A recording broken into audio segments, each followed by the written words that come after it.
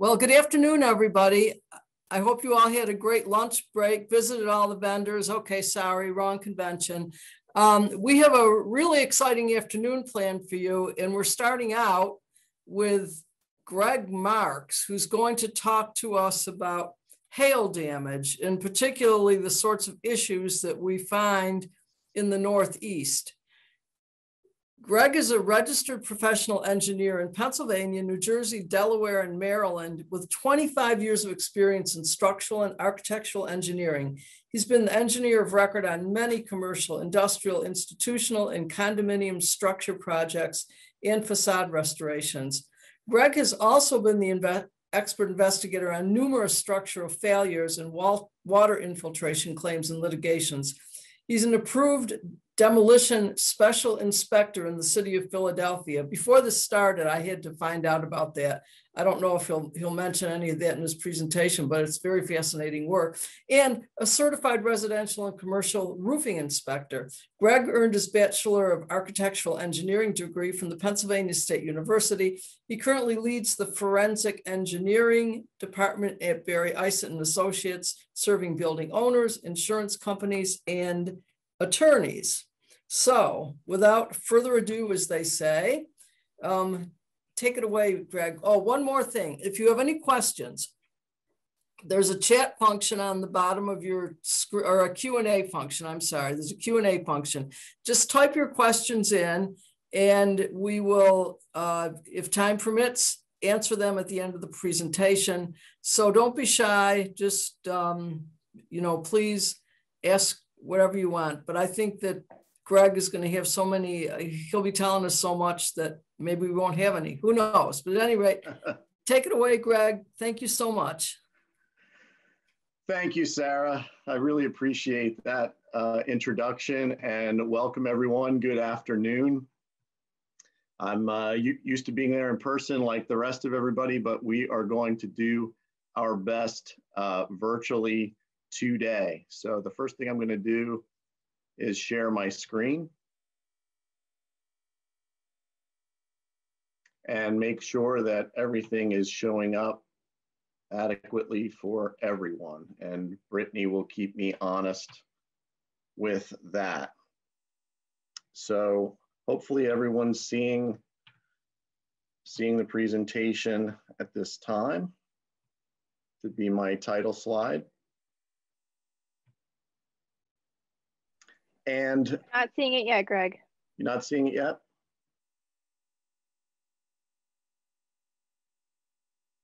And give me 1 second for technical difficulty.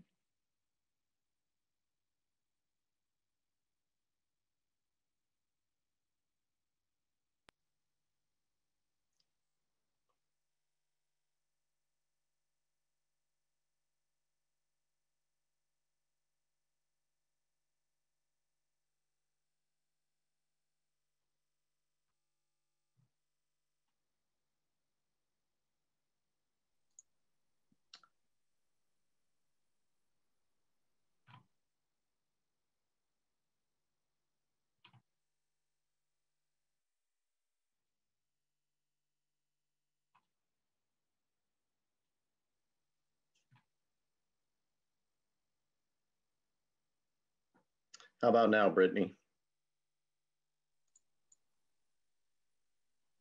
We can see everything now. Yep. Good. Okay, hopefully that was the hard part.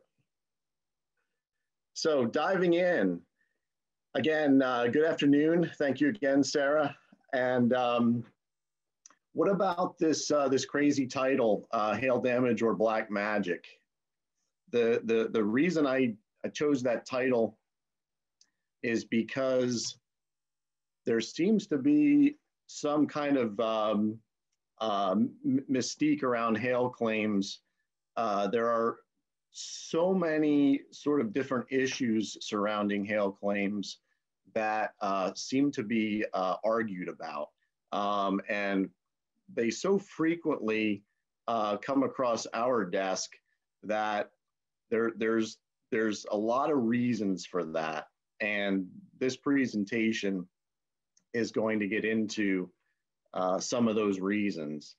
And some of them are intuitive and some of them maybe not so intuitive.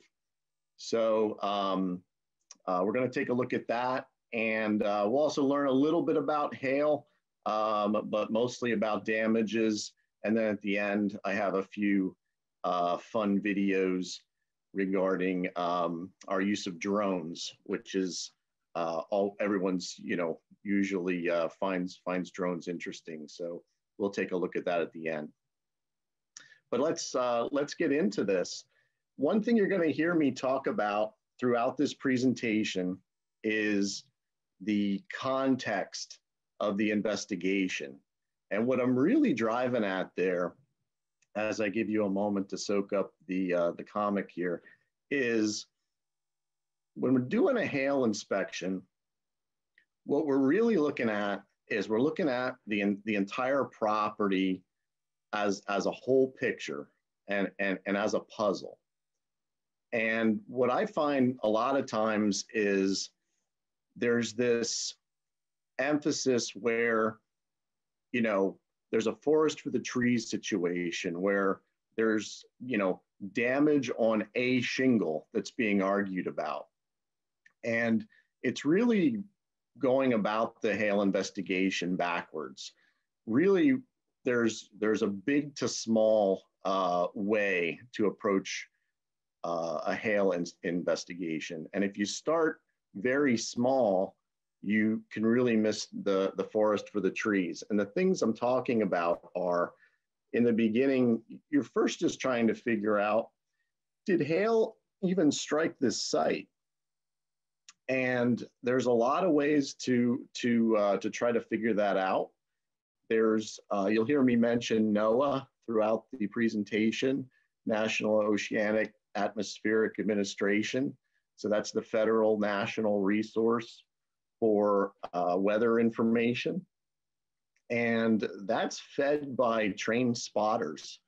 There's individuals who actually see the hail and estimate the size and report it to that resource. So that's a really fantastic resource that we like to start with, just to find out, is it likely that hail even struck the site? The other thing that is really important on a hail assessment is, everybody runs up on the roof right away, but there should be evidence on the site of hail. And there are things like air conditioner grills tend to get banged up by hail and leaves a very signature mark. Covers for patio furniture, even decks and sidewalks that kind of have that little layer of algae on them, they get hit by hail and it leaves a telltale, they're called spatter marks. So there's all these kind of things that we're looking at from big to small as we approach the site, so we don't miss the forest for the trees. But then the second question is, how big do we think the hail was that hit this site? And there's a few tricks and formulas to figure out, looking at the size of a spatter mark and looking at a dent in an air conditioner fin or in metal as to how big that hail was. And these are all pieces of the puzzle that get put together before you're even really doing a roof assessment. So you're going to hear me talking about context. You're going to hear me talking about working from big to small and looking at the site as a whole. You're going to hear those throughout the presentation because it's really critical to do all of that due diligence before we get too hung up on examining an actual, potentially, hail damaged shingle.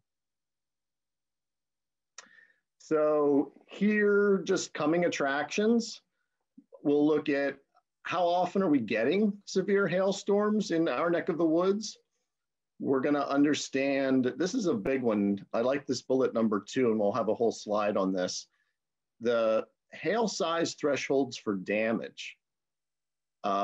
It's generalized, but there are things you can say about how big hail has to be before it's likely to damage a certain type of roofing. And there's a bunch of asterisks and qualifiers on that, But that's a neat slide. We'll spend a few minutes on that. Then we're going to go through some pictures from some claims. What is hail damage? What's not hail damage? We're going to talk a little bit about repairability. That's another huge argument that comes up.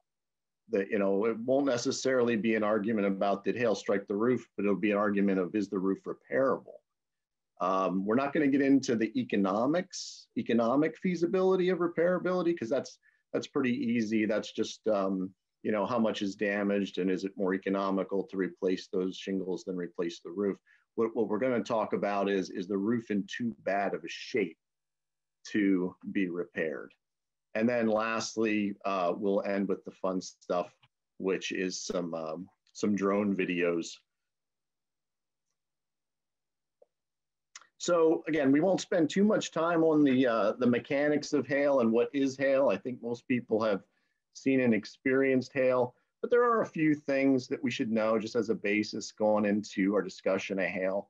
And it's basically an ice ball that grows and gets circulated in the atmosphere.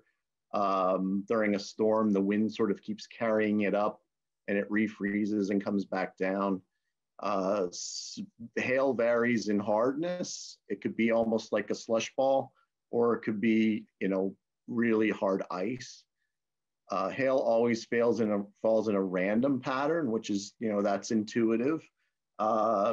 Seems like, why do we care about that? But that's actually turns out to be a big deal when you're doing an assessment, because any damage you're seeing that's not random, it's not hail. So that's a very fantastic litmus test when you're doing a hail assessment. And hail falls with directionality. So it's you know, it's being driven by the wind. So those are some pretty important characteristics to keep in the back of your mind. And I threw this picture in here because it's really shocking how big hail can get. And you're not going to see that around here. That's in the Midwest, and which is actually the highest prevalence of hail is in the Midwest. And it's also why I won't be moving there anytime soon. Really, really big damaging hail claims out there. So again, there are some standardized size conventions for discussing hail. And this was necessary because I mentioned those trained spotters. So if everyone's out, you know, these trained spotters are reporting back to NOAA, they really have to be using the same vocabulary. And so these are the common sort of household objects that have been agreed upon for indicating size of hail. One little sort of oddball situation is they used to call a mothball used to be marble, but I guess there's different size marbles. So now marble is mothball. I'm not sure how necessary that change was, but anyway, these are the common household objects that you'll refer to hail for size. Around here, okay, so this quarter size 1 inch, that's important for a few reasons.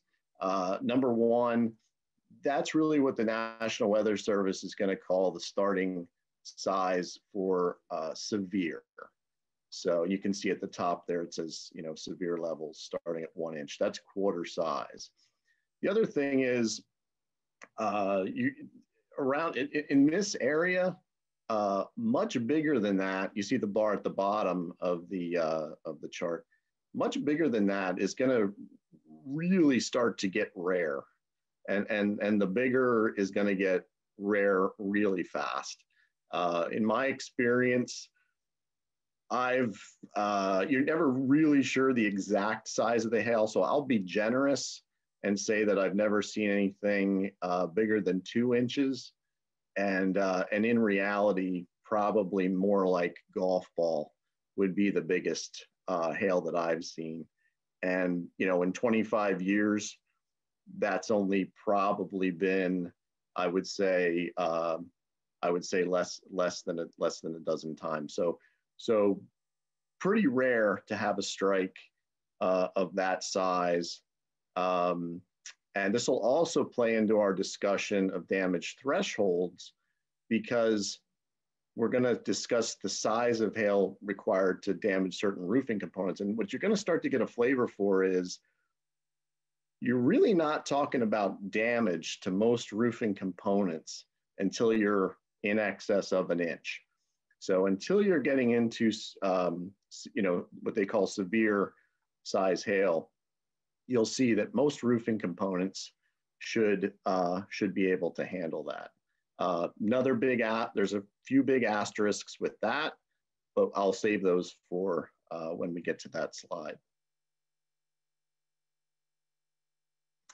So again, in my experience, we're going to be less than 2 inches around here, and most likely well less than 2 inches.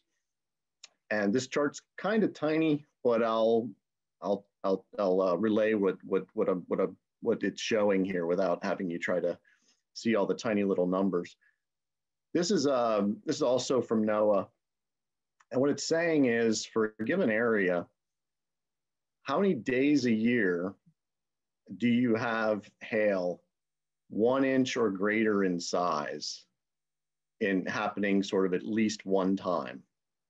And again, the numbers are very small, but if you look sort of in our little world of Pennsylvania there, maybe where the PAMIC convention would normally be had, south central Pennsylvania, you're looking at 3, 4, something like that.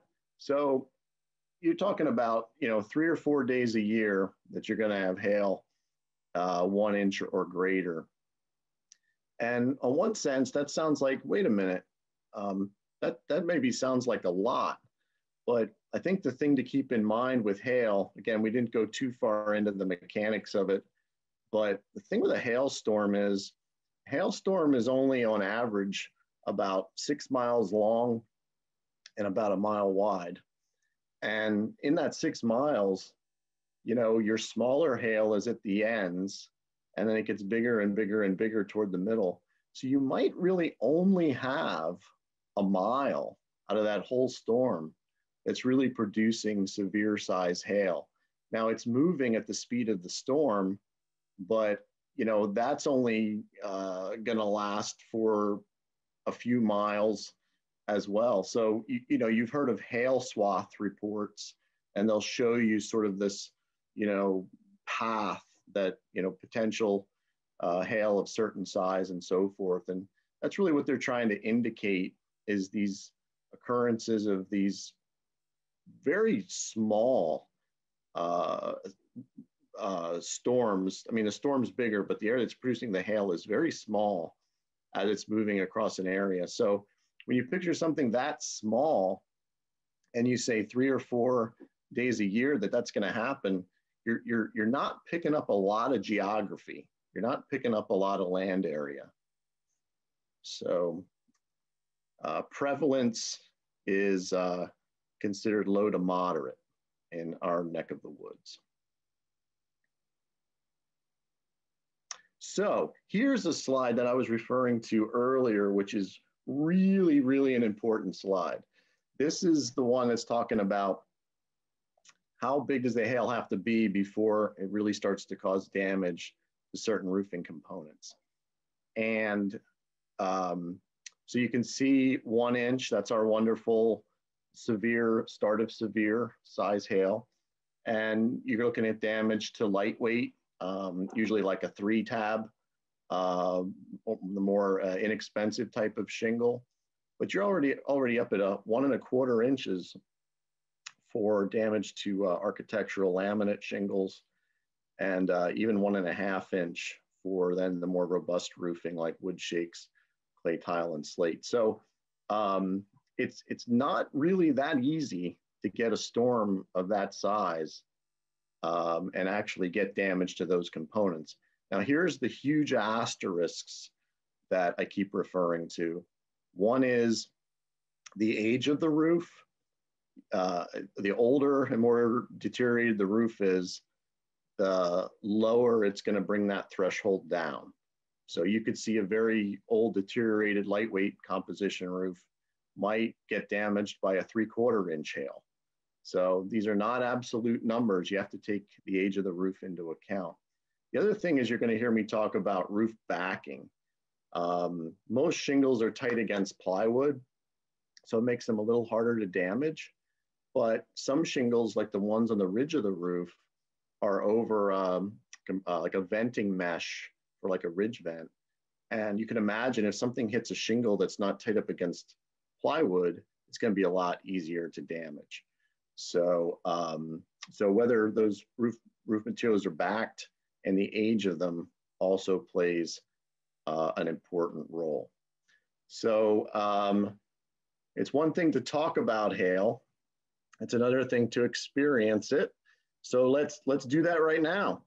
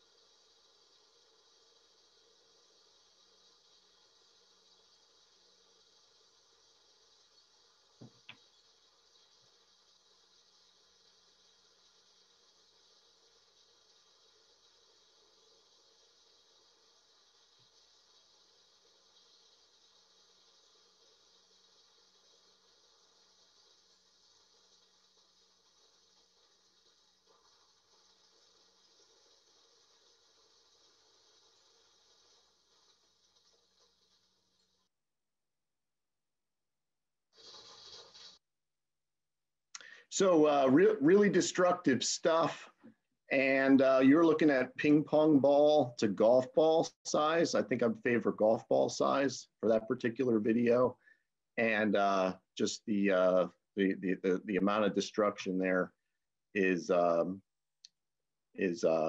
very severe. So, okay, it looks like we have our first poll question. I'm curious, we have quite a few folks on the seminar here. I'm curious what you've seen, whether it's in your personal life or in your claims activity. So take a moment and let me know what you've seen, and we'll talk about it in a bit.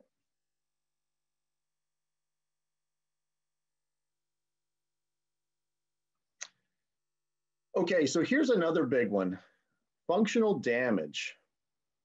When we're looking at damage to the roof, we're looking at basically anything that has anything that's that whether hail was present and if it's caused anything wrong with the roof whatsoever. And it kind of falls into two baskets, cosmetic damage and functional damage. And the big difference, functional damage, and I think this is pretty intuitive, functional damage is reduction in water shedding capability. So basically, something's been affected that it's not going to shed water or could even leak. And that's typically going to be a bruise or a tear or a puncture. But the other one is reduction in long-term service life. So maybe it's not been affected how it's going to shed water, but if its life is going to be shortened, we would also consider that functional damage. The big thing with shingles is there's a fiberglass mesh inside the shingle. And that mesh, if that's ruptured, that's what we call a bruise, and that is guaranteed going to be functional damage. And you have to feel that with your finger. It's like a bruise on an apple. Or if you can lift the tab up, you can look at the underside. It's not possible to really just look at a shingle and say that is or isn't hail damage. It really has to be manipulated with your hand or look at the underside. Granule loss is pretty common, you know, especially for some of the smaller hail that's not big enough to damage the shingle. It'll just cause granule loss. We put that in the cosmetic damage basket, as well as dents in metal components. You're also going to put those in the cosmetic basket. So this is to illustrate that point. Is this hail damage? So maybe, and why maybe? Because here's what we're doing is we're looking right under a microscope at a couple of marks on a couple of shingles. And if you remember back to the beginning, this gets back to the context of the site. If these are randomly distributed over one whole side of the roof, that's going to be 1 point in the hail damage direction. If we're finding evidence throughout the site of dents and damage, that's going to be another point in the direction of hail damage. So, but let's assume we have all that going on. We're also going to need then to touch, push on, and try to feel if the mat is broken with our finger, and maybe even lift a tab and try to see if the mat is ruptured underneath. So just to look at these pictures and ask if it's hail damage isn't really fair, because we have to get back to that holistic way of looking at the site, and we have to manipulate the shingles with our fingers. Now, sometimes the hail is so big, and here you see this nice random distribution. You know before you touch this that it's very likely going to be damaged, and in this case, absolutely was. I mean, here you're talking about golf ball plus size hail, and you know, guaranteed damage in this situation, which was verified in the field. Now, here's this unbacked component that I talked about earlier. You can see you're looking at some ridge shingles on the left, ridge cap shingles. And what happens there is, because there's that soft venting material underneath that, sometimes it doesn't take a very big hail strike to tear that shingle, because it's not tight up against a piece of plywood. On the right picture, what you're seeing is what it looks like when the mat has been ruptured by hail. You'll actually see it's like a netting that is pushed down. And that's the kind of thing we're looking for. On the left, there's no doubt. We don't have to pick that up and manipulate it. That's an actual tear. On the right was a bruise. And what you really want to do, if you can, is look at the underside. But again, it's like a bruise on an apple. So if you're pushing your finger down and you get to it and it feels a little mushy, you can guarantee that that mat has been broken. Slate is a little easier. We won't spend a lot of time on slate, but I wanted to put it in because we do wind up with this on a lot of residential homes. And there are a couple things that are tricky about it. You know, in some ways it's easier than composition shingles because you aren't getting into that, you know, is the mat broken? Isn't the mat broken? Is it bruised? You know, with slate, if you got a nice recent hail strike, you're going to see this almost perfectly round hole. And we say that's easy, done, slam dunk. But here's the tricky part with slate. And we'll have a couple slides later on some damage that mimics hail. But the real tricky part about slate is it's just been around for so long. Most slate roofs are really old. I mean, that's the whole advantage to putting slate on in the first place. And because slate roofs are so old, they've experienced a lot of historical damage, not, you know, hail, wind, snow, ice. So when you go up to look at a slate roof, it's really sometimes difficult to separate which damages are which, but more importantly, which damages are old and which damages are new. So the tricky thing with slate is there's almost guaranteed you're going to find all those kinds of damage on the roof. The question becomes, when did they happen, and how does that jive with the claim period that's being investigated? So that's something you're likely to hear on a slate claim, the engineer is likely to find a lot of historical damage, And it's not always easy to put that in a real tight time frame as to when that damage happened. So that's a discussion you could get into on a slate roof.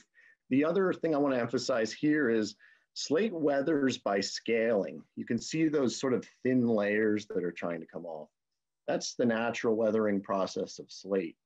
And, you know, I've seen a lot of these where we get called out for hail, you know, 3/4 an inch, 1 inch hail, and the roof's not damaged, but the comment will be that the hail sort of caused some of these thin pieces of scale to come off. And the answer is it did. It certainly did, but it's not considered functional damage. It's sort of analogous to when we have hail that's knocking some granules off a composition roof. It's really no different than the weathering process that would happen naturally. So disturbing these scales is not considered functional damage. So that's another sort of little tricky thing that comes up with slate. Here's a view of a barn. We'll see the drone later that took this image, and the kinds of things here. Obviously the nice round holes, we like those because very difficult to argue about that. Missing slates, the nice thing there is what you're looking for is a lighter color underneath the slate that's missing, because if it's been missing, here's the thing, you're going to find a lot of slates that are missing. The question is which ones were missing for the event that you're investigating. And the telltale is the lighter color, because what's under there hasn't been exposed to the weather. And some of these are less noticeable. You see a lot of circles on here. What I'm circling in the other ones is you'll see basically chips, cracks, and breaks. So not as obvious as this nice big, you know, round hole here, but also functional damage from hail. And in this case, again, very old roof on a barn. This hail was probably, you know, 1 inch at most, probably less, and it was able to do this kind of damage. Why? Because this roof was probably about 100 years old per the owner. That was his estimate. Okay, so now kind of maybe the more fun part is what kinds of damage can mimic hail? And we see a lot of these. You'll see the term mechanical sometimes in an engineering report, which means it was basically some foreign object, you know, not a natural cause. And, you know, and sometimes that's accidental. Workers dropping tools or dragging or staging materials.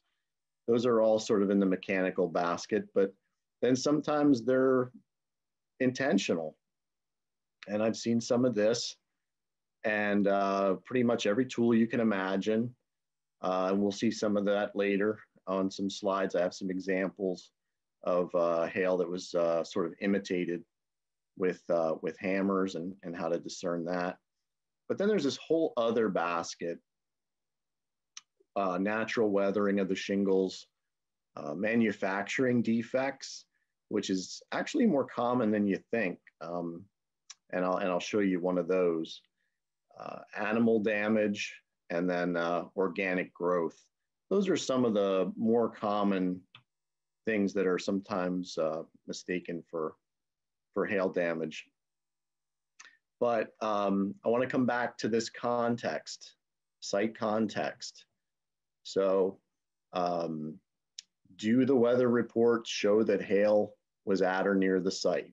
So that's a number one, due diligence. And typically we're looking at NOAA and trained hail spotters for that information.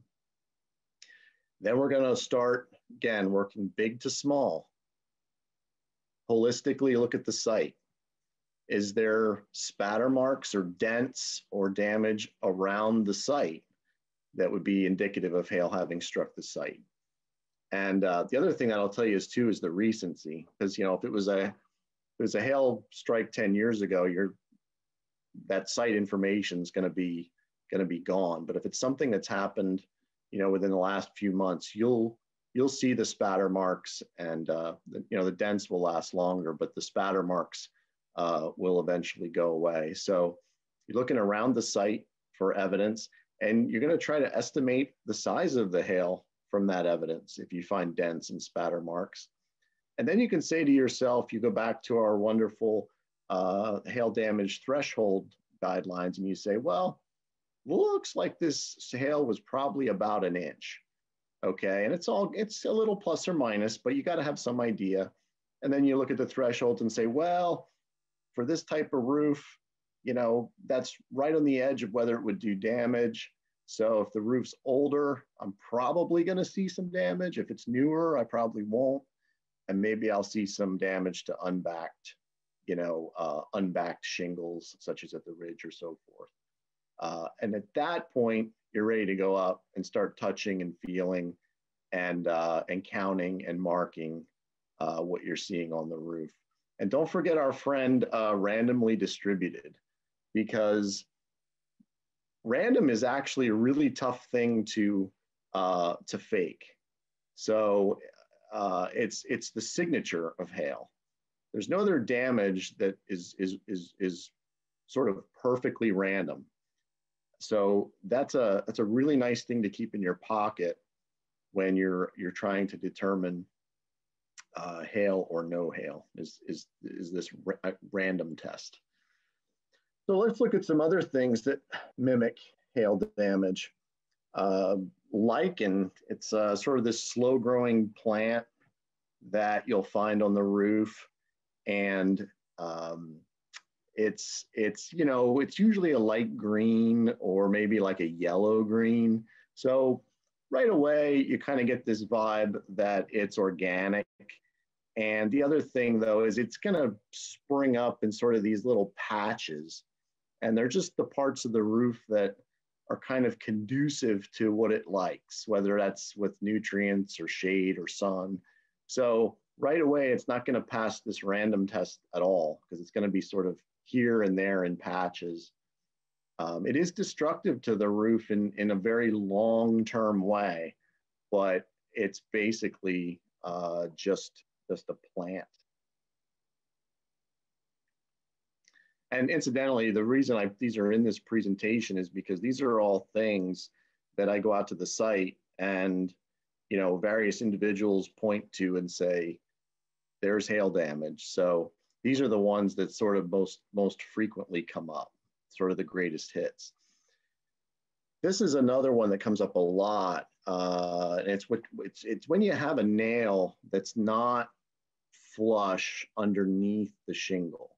And that can happen for a couple of reasons. On older roofs, over time, the nails, expansion, contraction, just every season, some of the nails will actually start to back out. They'll start to walk out. And that will eventually, first it'll just look like it's the granules are eroding. And then eventually it'll tear, and then eventually the nail actually comes through the shingle. And that takes a long time. But the other place I see it is even on brand new roofs. If they don't have the air gun set to drive the nail flush, and they're putting a lot of nails in that aren't driven flush, it doesn't actually take too long before you'll start to see those causing issues with the shingle above. And usually you'll find some that are kind of younger, and they just have the granules are coming off and it's raised a little. And then you'll find other ones that have already made their way through. And they're all sort of in this lifespan process of pushing up through the shingle. Here's another one I get a lot is, you know, the hail debonded the tabs on the roof. And that's never been proved or shown.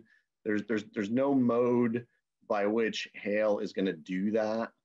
I always find something else going on. And this was a real interesting one where the plastic strips, when the shingles are in the bundle, that keep the tar strips from sticking to the shingle on top, But what happened was the plastic strips decided to stick to the tar strips when they took them apart and not stick to the shingle on top. And it prevented all the tar strips from bonding to all the shingles on the entire roof.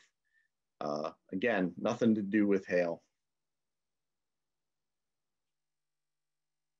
Okay, on the left, animal damage. And the thing about animal damage is it's usually irregular, you know, because you could picture an animal clawing, chewing, picking.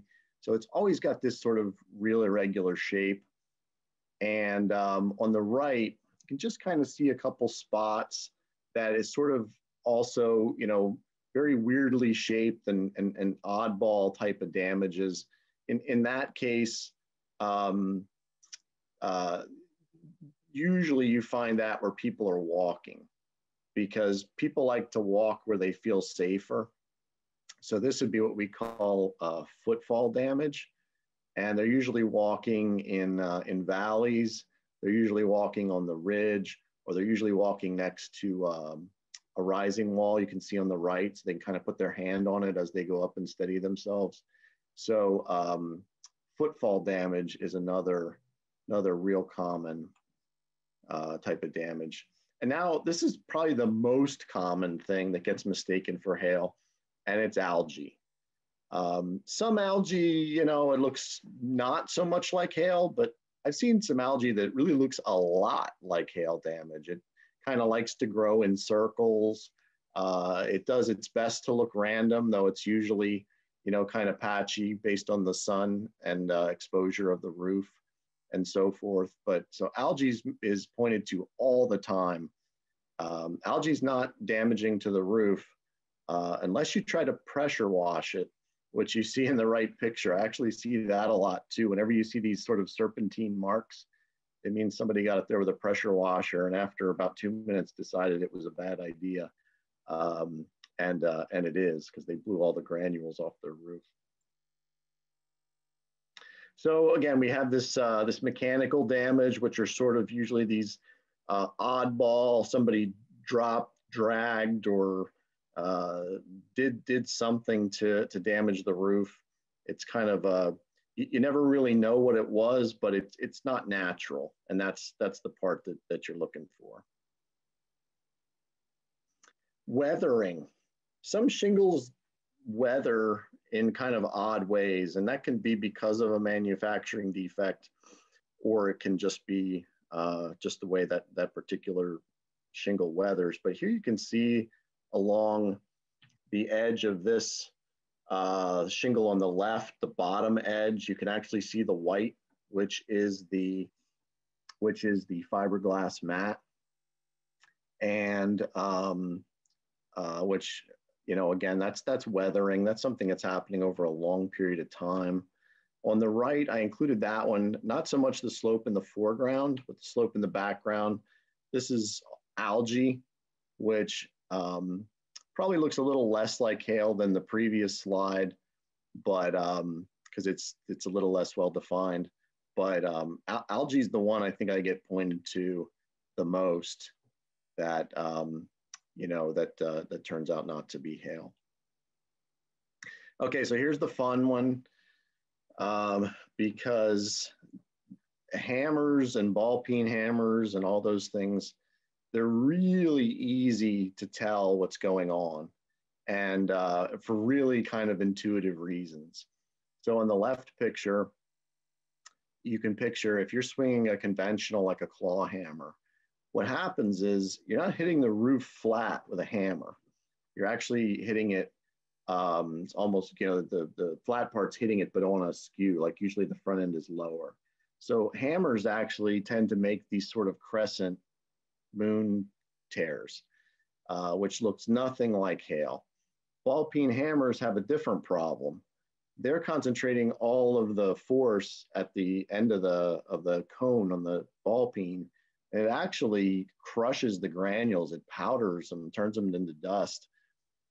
And these are just, they don't look like what you're expecting to see with hail at all. Maybe to the person doing it, they do, but based on the slides you saw previous, You know, there's just something about these that seems off. But here's the big one. Even easier than that is nobody's good enough to do this damage randomly across their entire roof. It would be too hard to do it. So what you find is you'll find little patches of these at places where it's very nice and easy to stand. And if you make a little map, sometimes you'll find that it just, you know, in the valley, on the ridge. Sometimes people they're afraid of heights, so they actually do them from a ladder, and then it's like right along the eave. So really easy to sniff out that type of intentional damage. So here's, this is the same analogous thing. We talked about the shingles where the nails try to move up and they create sort of these roundish areas that people mistake for hail damage. Same thing happens with slate, which seems kind of odd that something hard could have that same thing going on, but it happens all the time. Happens on a much slower rate with slate.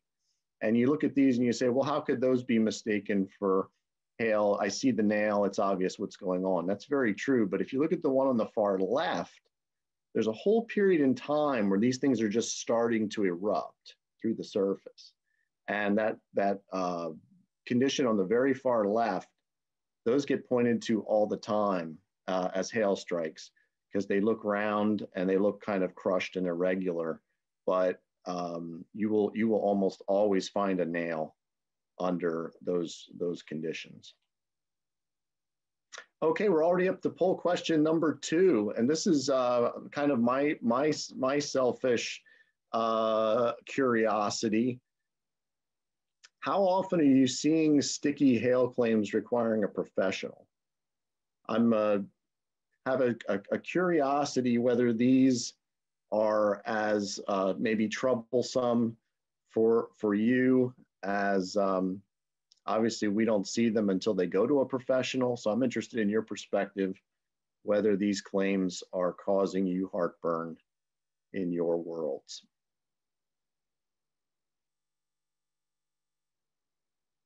Okay, we're going to talk about repairability and then do a little bit on drones. So repairability is also a big argument that we see. So the first argument is there hail damage? And you know, let's assume there is. Then the next argument becomes repairability. And there's a few reasons for this. And you know, when I'm talking about repairability based on the condition of the roof, is it in good enough condition to repair? I'm not talking about economic feasibility. You know, does it make economic sense to repair it? That's really just sort of a calculation by whomever's doing costing. This is the sticky one with the repairability based on condition, because if there's one shingle damaged on that roof, and this could apply to wind, it doesn't have to just be hail. There's one shingle damaged on that roof and it's determined it's in bad enough shape that you can't fix it without damaging more of the roof, you're going to wind up buying that whole roof. And so you can see intuitively why it's such a big argument. If one shingle's damaged and the roof is in too bad a shape to repair, they're going to get the whole roof. But here's the even trickier part. That determination whether that roof is in bad enough condition to repair or that it's in too bad of a condition to repair, that there's no standardized way to determine that. And you'll hear about the brittle test, and we're going to talk about that in a minute. That's a kind of a generic term. There's no ASTM, there's no standard for determining if a roof is too brittle to repair. And we'll talk about that more in a second. And here's the other thing why this gets argued about, because if you have the older the roof, the more likely it is not to be repairable, but also the more likely it is to be the subject, of a claim. So, so let's dig into that a little bit more. So the inspector, the engineer, is really going to have to pick a shingle and try to break the bond of the shingle to the lower shingles, and then move that shingle around as if to the extent would have to be done to put a new shingle in. So you're really trying to sort of simulate the things that have to be done to replace that shingle. And here's the problem. If that shingle tears, or if the mat gets torn off of the shingle above when you're trying to lift it up, or it creases or breaks, you can't repair the roof, because every time you go to remove or debond the shingles and put that new shingle in, you're going to create 3 more damages on the adjacent shingle, which is going to be a snowball effect. So here's an example where, you know, I'm manipulating the shingle and you could see the crease in the shingle. So that's bad news, because if we try to replace that shingle, we're going to have to lift the shingle above it as well. And that shingle is supposed to stay, and it's going to crease and get ruined. And then we just get the snowball. We don't know where to stop. Now, some inspectors will call that a brittle test. You can't look up a brittle test like an ASTM standard. There's no accepted sort of methodology for a brittle test. So the way we approach it is we basically we take the shingles, we debond what needs to be debonded. We see if there's going to be damage debonding the shingle, and then we move it through the range of motion it would have to for the repair. And if it survives that, then the roof's repairable. And if it doesn't, then it's not. There's, you know, if the roofer is helping the insured, there's obviously tons of room for conflict of interest here, because if you have somebody doing that who has a vested interest in the roof failing or getting damaged, you know, when you're debonding it, you can, you know, basically do it in a kind of a careless way and damage the roof sort of on purpose. So got to be really careful with that. I mean, that's why we're third party, because we're going to call it like we see it. So that you just have to be careful that you have somebody who doesn't have an interest, who's actually doing that assessment. Okay, now the fun stuff. Drones are getting more and more popular, and we've embraced them. And it's actually been a real help on so many levels, not just on the value of the information that we get, but also on preserving, you know, safety and property. Safety is a big one. You can imagine with all these assessments, all the situations, we want to be thorough. So we're trying to put our engineers in, I don't know, as much of that roof as possible. We want to be able to see as much as we can, but sometimes there's reasons why that's not easy to do. We do use ropes and belays, but the drone has just been a real beautiful additional tool in the toolbox for safety. The other thing is do no harm, which is some roofs are very sensitive to foot traffic, like slate, shake, and tile. And the last thing we want to do is get off a roof and have to report that we broke, you know, a few tiles doing the assessment. Not to mention, you know, when you do break, you know, a piece of slate or something, that's also a very serious safety issue, because so then you can lose your footing. So there's safety issues and there's property issues, and the drone just fits in really nicely to supplement in those situations. And you'd think for that they would be very expensive, but the amazing thing is they're not expensive at all.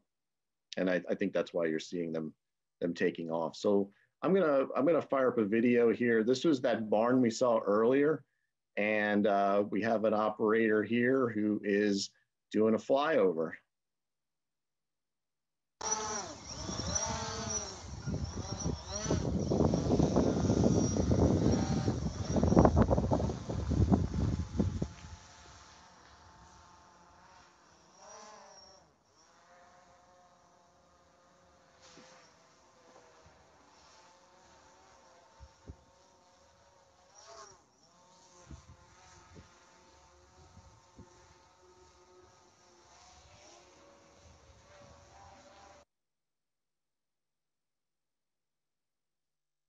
So in this particular claim, we were able to estimate the size of the hail at about 1 inch, and this was based on the spatter marks we saw on the side of the barn. And 1 inch would not normally be enough to harm a slate roof, but again, this was that roof that I had said before was estimated at 100 years old. So the size of hail required to do damage to something 100 years old is going to be smaller than the typical threshold. So okay, so here's my asterisk on drones though. They're not right for everything, and they're certainly shouldn't replace the trained inspector and the site recon. We talked again about context of the site, and that's where the inspector is going to be looking around the site for evidence of hail and so forth. And the drone though is really going to be able to do the flyby. It's going to be able to get you a lot of still photos. But if you're composition shingle, you still have to be manipulating some representative parts of the roof by hand. So the drone in a composition shingle roof is a wonderful supplement. I would not call it a replacement. I think the drone can be used a lot more comprehensively on brittle roofs that you don't have to necessarily be able to manipulate with your hands. But we will still always do an eave review. Even if we can't walk on it, we'll go up on a ladder and review the slates that are along the edges. So again, it's a tool in the toolbox, not a replacement for good inspector due diligence. So here's another flyby.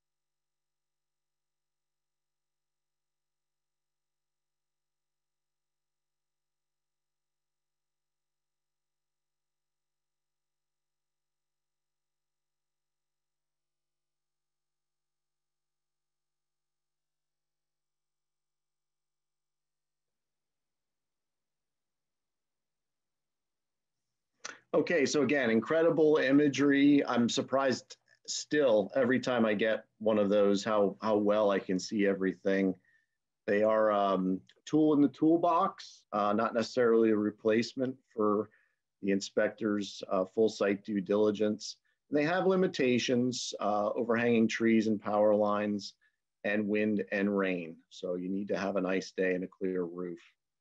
And we'll typically do video and stills. The videos are nice for overview, but stills are nice for the damage counts. So fun stuff. I always love to use a drone. It's just a cool way to supplement our assessment. Here's me. Feel free to reach out with any follow-up comments, questions. I think I've just about used up the entire slot, but Brittany or Sarah, if you have any poll results or questions that have trickled in, I'd be happy to take a very quick shot at those.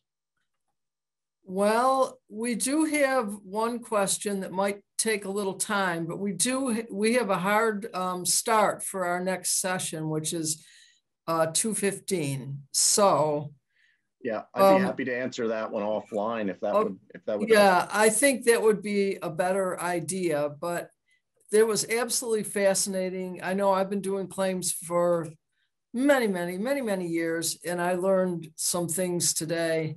I love the pictures. Thank you so much, Greg. And we are going to reconvene at 2:15, and we're going to hear from the ATF. We're actually going to hear from Tom, who's going to talk to us about forensic accounting and arson investigation. So that'll be really interesting. So this is our forensic afternoon.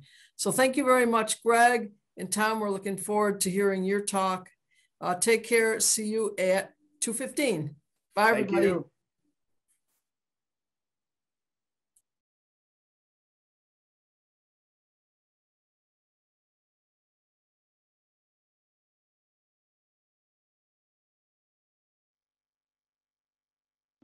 Running a business is more challenging than it has ever been. We know staying competitive and driving your business goals are your top priority. But the cost of compliance is going up, while internal time and resources are going down, all while the cost of an hourly attorney and consulting fees continue to rise. And with those rising fees, you still have limited accessibility and less than ideal response time. So where do you go for answers so you can quickly get back to achieving your business goals? Inquiron is here to provide you with an on-demand, accessible, and easy-to-use solution that you can begin using immediately. It takes just 1 minute to register. Get unlimited support from our client services team. Save an average of $12,000 annually. Oh, and stay in compliance. Sound too good to be true? Well, it isn't. You get unlimited access.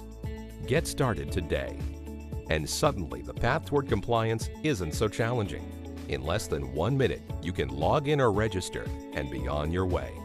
Stay focused, stay competitive, and drive your organization's business goals. Let Inquiron help with the rest. Our client services team is standing by to answer any questions you may have. Turn your questions into answers.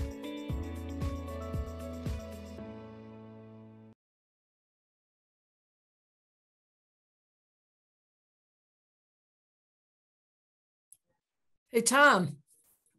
Hi, Sarah. How are you? It's so nice that you could be with us. Oh, the pleasure's all mine. It should be a lot of fun. It will be. Everybody always looks forward to hearing from the ATF, the embodiment of like all these exciting, fascinating investigations. I loved your bio. Holy cow. Very, really impressive. Is your name pronounced Chapasco? It is. Oh, beautiful. Yep. You know, I saw that you're a graduate of Providence. I am. My nephew, one of my many nephews, has just secured a position there. He's going to be the organist and choir director at the chapel. Wow. And he's really excited about it. He just graduated from Notre Dame was his undergrad, and Eastman School is his master's, but he's so excited about his new job and being in Providence. Wonderful. Yeah. Wonderful. So Eastman, he's been in Rochester then. Yeah. Well, I would say that Providence and Rochester are somewhat similar size-wise. I think he'll find the arts and culture in Providence might be a little bit wider in Rhode Island than in Providence, with the added advantage of less snow and much better beaches. The ocean here is wonderful. He's coming at a great time, so I think he'll enjoy it very much. Oh, I think he will too. Now, my brother-in-law used to be the organist at the Episcopal Cathedral in Providence, and we used to go visit him there, and I just loved going to Providence. Wonderful. That's right on South Main Street. I'm familiar with it. Yeah, Providence is a hidden gem, you know, outside of a lot of political corruption and issues and a mayor. It's just interesting. Yeah, but the city itself has come a long way from when I was a child, and I grew up in Providence, and I've lived in Rhode Island virtually my whole life. So I know it fairly well. And growing up as a small child in Rhode Island, I can tell you that Providence is very different now in a much better way than it was when I was a kid. There's a lot of culture, arts. The city's cleaned up. There are new buildings and restaurants, and it's pretty exciting. So thank you for your kind words. Oh, you're welcome. Well, I guess I'll be visiting once in a while now that Gilbert, that's his name, is Gilbert Donahue. Wonderful.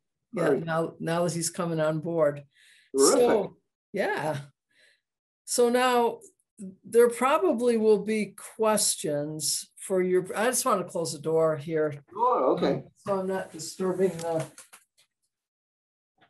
Tom, I came into the office for this, so I would be sure to have good internet and I mean, like completely reliable internet. Sarah, this is Ron. Hey, Ron. You're sharing your conversation with all of our participants. Oh, great. Well, maybe. I'm glad, they yeah. can which join is in. fine. I just wanted you to know that. Okay, well, thank you very much. Well, hi, everybody. I hope you're enjoying the chat. I see there's 57 people listening in. So if you have questions, we have 9 minutes for you to chime in. Oh my gosh, we already have 2. Very interesting. Oh, that's from the last one. All right. Yeah. What can I say? Fair Okay, enough. well, I guess I'm going to take a little cyber break now, but it was great chatting. Pleasure was mine. Nice meeting you. Yes.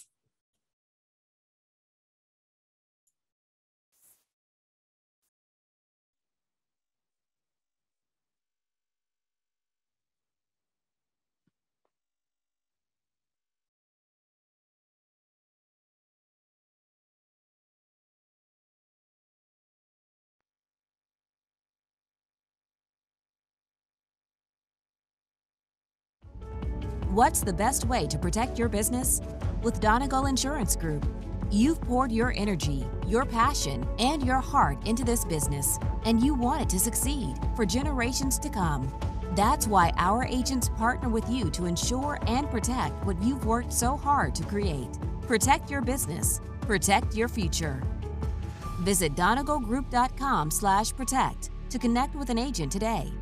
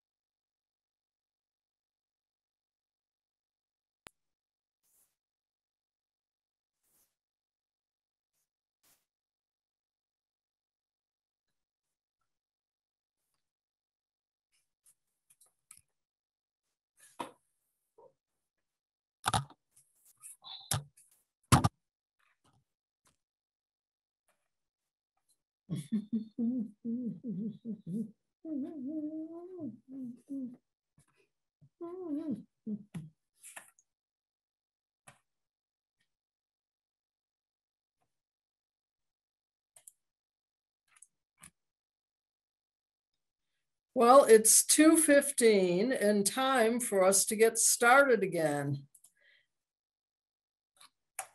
Maybe.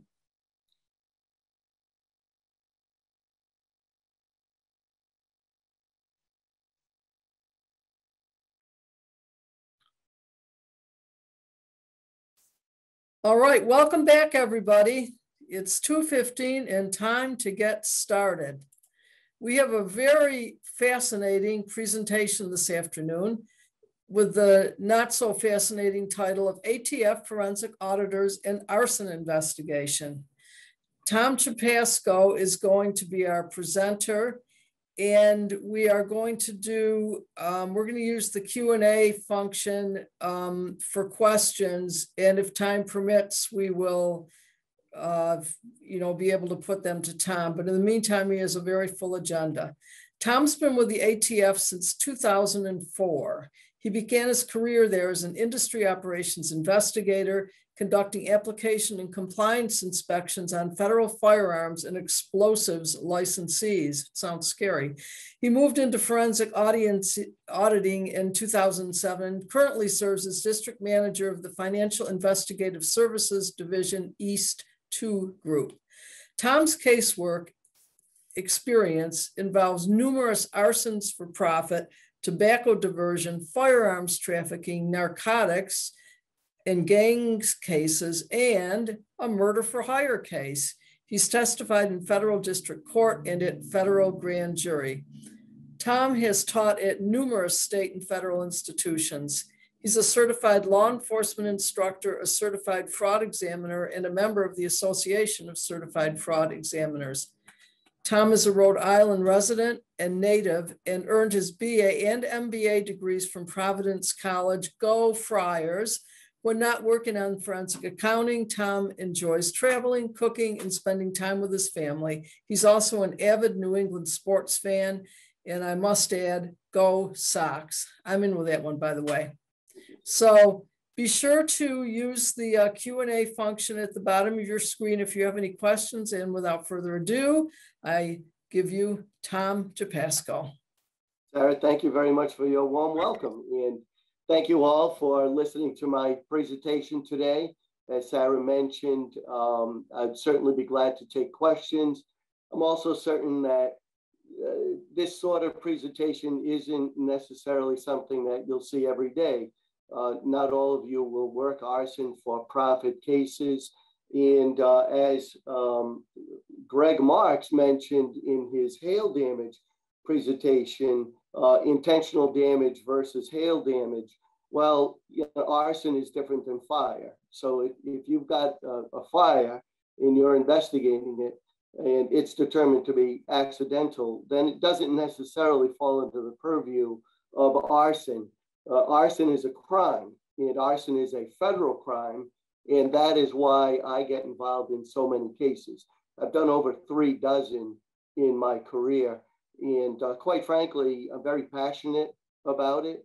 When I was talking to Brittany and Andrea Strobel about this presentation, they got the feeling that I was pretty passionate about arson because I've done it so long. But when you think about it, arson affects every single person, every single private person, people like me that have an insurance policy. Every time a fraudulent claim gets paid, insurance companies, let's face it, you guys aren't going to lose money. You're going to pass on those payments to your criminals as higher premiums to all of your honest people. So I take this very seriously. I'm very passionate about arson. And without further ado, I'm going to share my screen with you.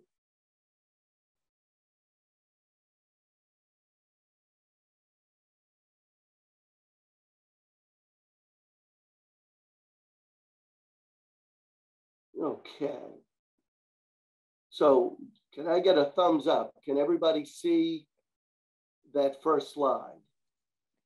Not quite yet, Tom. No? Okay. Let's try it again.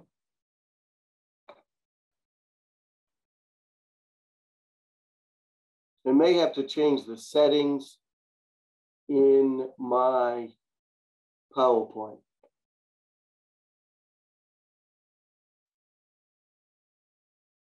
Okay.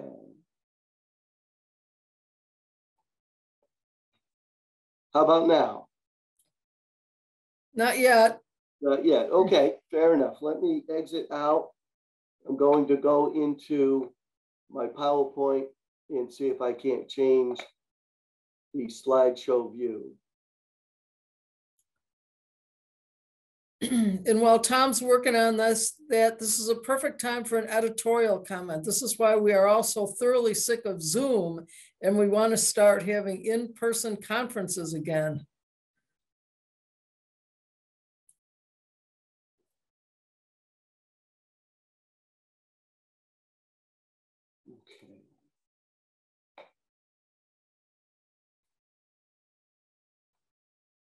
Okay.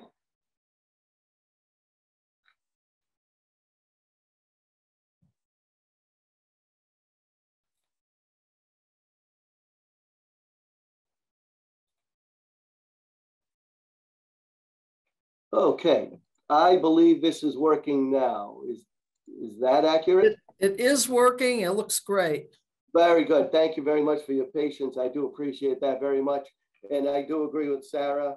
Normally, I give this presentation live in person, and it's to be expected that occasionally we will have some technological bumps in the road. And that's one of the pitfalls to doing this. Welcome to my my spare bedroom. This is my home office. I've been working now from home for the last 14 or 15 months. And while I can do most of my job in the field, there is a certain component of what I do that really does require me to be there and meet people and look people in the eye, especially when conducting interviews. So we'll cover that later in the presentation. The course description for today essentially is how you can enhance arson investigations with financial investigative techniques. And this is me, as Sarah so aptly introduced me. Thank you so much. I do have my MBA from Providence College. I have been with ATF since '04, and I've been in my current position essentially since '07. And I say my current position, even though I've only been a supervisor since '06, I have, since 2016, so the last 5 years, I am still an active working forensic auditor, even though I supervise a group. So we have a few objectives today. One, I'd like to introduce you to the Bureau of ATF and the Financial Investigative Services Division, or FISD. I'd like to introduce you to the financial aspects of arson investigations and what it takes for a successful prosecution.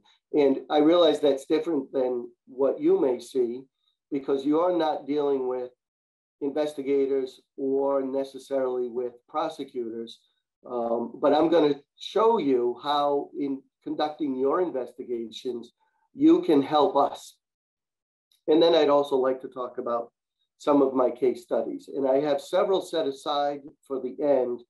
And based on the time that we have, we'll do anywhere from 1 to 4 or 5. And I'll also take questions at the end as well. So you've all seen this movie, The Untouchables.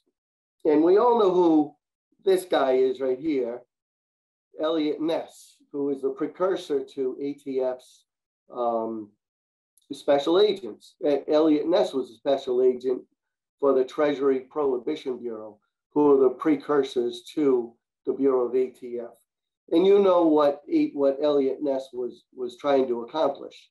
He was going after this guy, and everybody knows who he is, Al Capone.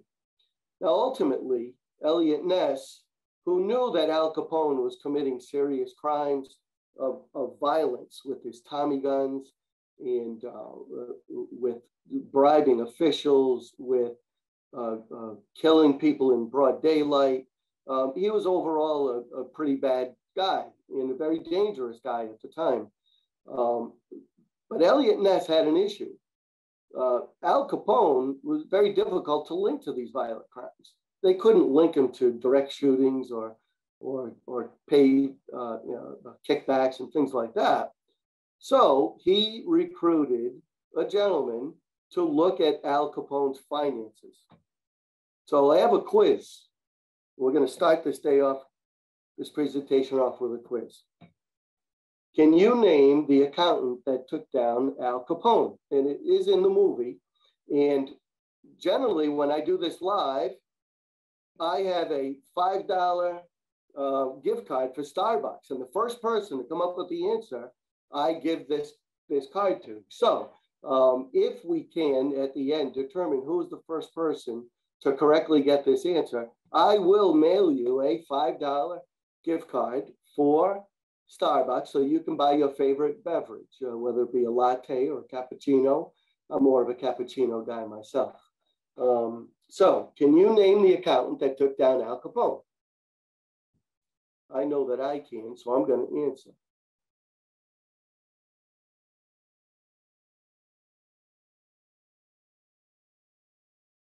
I think we've given everybody sufficient time. You can use your phones, by the way. I'll give you 30 more seconds.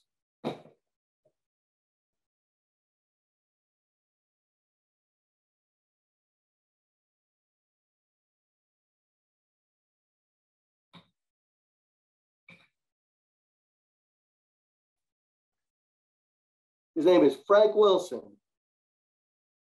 And generally, I follow up my quiz with, so you got 4 guys, a guy on the left, a guy on the right, a guy in the middle, and a guy standing. Can you name the guy who's Frank Wilson? And that's the guy that's standing. Very few people get that right for some reason. So Frank Wilson was the original ATF forensic auditor. Obviously, I came around years later. So what is ATF's mission? Well, we want to build a sounder and safer America through innovation and partnership. Partnership with who?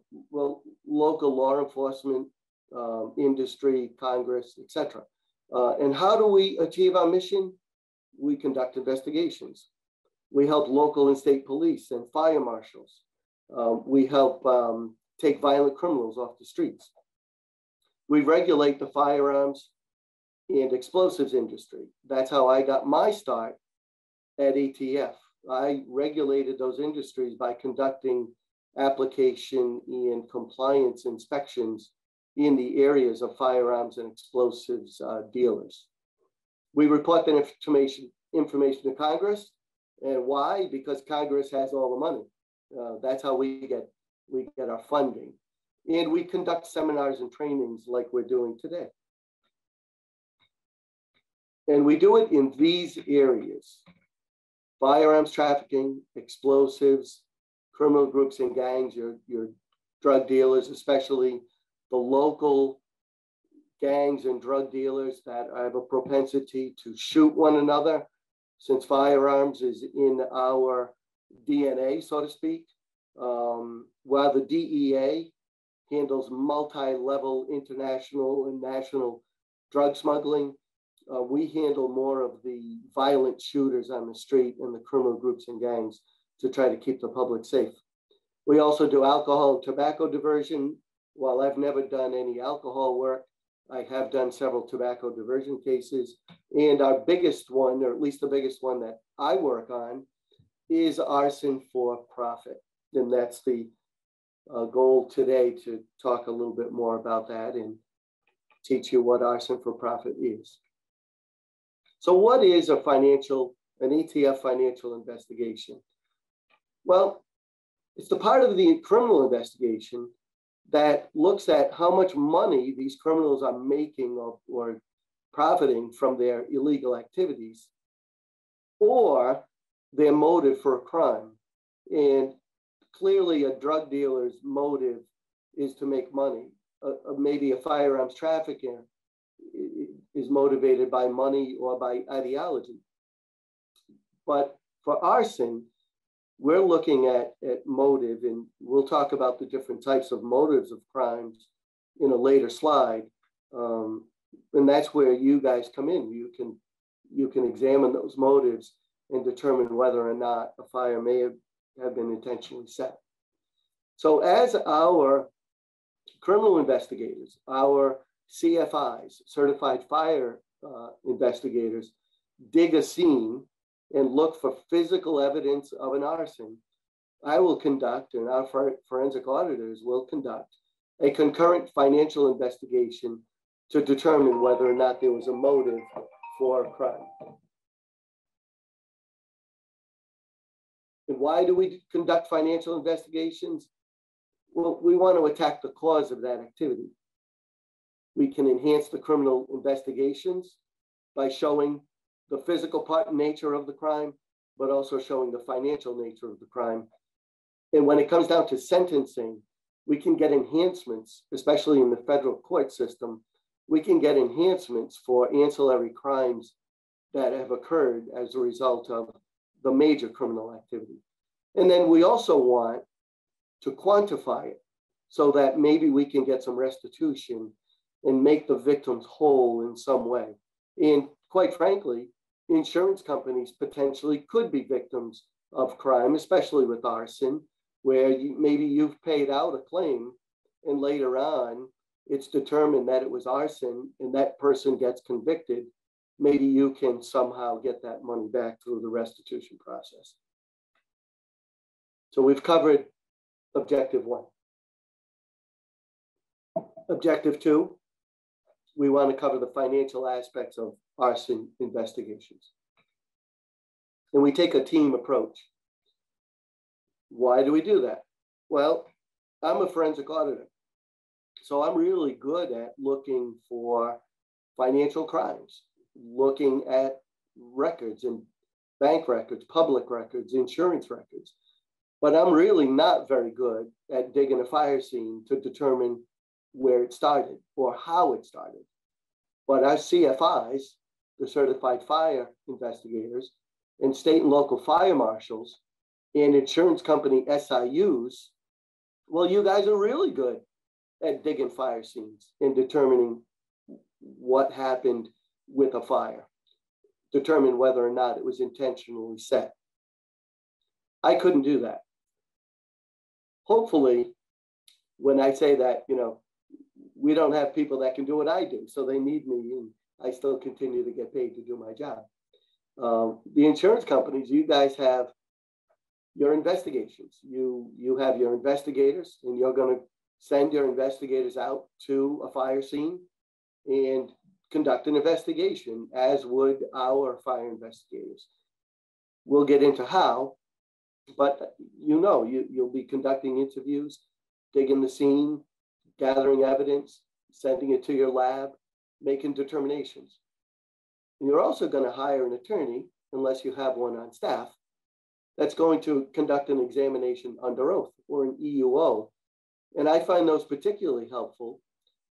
Some of the best evidence I've ever gotten in some of my cases has been through the examination under oath, conducted by an insurance company investigator, by a professional attorney who's really good at asking very difficult questions and putting your clients on the hot seat to determine all of the facts of the case. And that provides me with a great amount of information. How do we get the information as a federal investigator looking at a fire? How do we get that information from an insurance company? It's through the arson immunity letter. And I'll get into more detail in the arson immunity letter later, but essentially it exonerates, the ATF cannot turn to the insurance company and say, do this job for me and turn over all of your evidence to me so that you don't have to pay out your claim. You're a fiduciary for your clients. You have a responsibility to make them whole in the event of a loss. But through the arson immunity letter process, you can help us out without us necessarily, directly helping you out. We'll get into that a little more detail later on.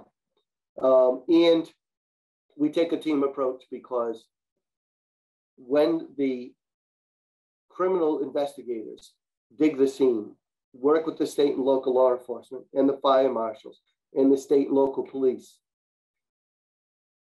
the ATF agents can also reach out to me and my group for forensic auditors. They can reach out to our laboratory. And we have a huge laboratory in Ammondale, Maryland, that does something similar to what maybe your labs do. And that is they can take debris samples and they can send them, the agents can send those debris samples to the lab and determine whether or not there was a chemical or a petroleum pour, and determine whether or not there was an accelerant found at the scene. We can also send in electrical engineers and site surveyors. You'll see in some photos of a case I worked on, it was a huge team approach and we had great results, but not any one individual could have done that by themselves. And the other thing that ATF can provide are canines. We have dogs that can come in and essentially smell for accelerants. And then, of course, ultimately, the leader of all of this from a law enforcement perspective is the prosecutor. We probably wouldn't be able to even do our jobs. There'd be no need to do our jobs if we did not have prosecutors that would actually take these cases to court. And they're very difficult, circumstantial cases.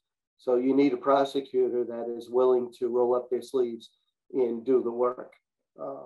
So it's, without a doubt, it's one of the areas in federal law enforcement that requires help from a lot of different areas. And I explained why, because you roll up on a scene that looks like this, and I wouldn't know where to begin. I wouldn't know where to look for first. So we have to send in guys like this that can dig a scene and do the physical work on the ground while I'm doing work in the background looking at finances, just like that. So I get this question often, especially from my special agents, my CFIs, my certified fire investigators, who sometimes call me months after a fire has already been put out. They've already dug the scene. They've already determined that it's a questionable fire, but for some reason they don't call me early. And that potentially could pose problems. People forget when we go to interview people, the best way to do it is to do it as close to the fire occurrence as possible. So what I tell my agents is, please call me early. I don't care if the building is still burning. If you have questions about it, I can show up on scene, as you saw in previous photos. I can show up early and I can start digging right away, digging into the financial weeds while they dig the fire scene. So how can insurance companies help with the financial aspects of an arson investigation? Well, in a lot of ways, by conducting your own investigation, in conducting a thorough investigation.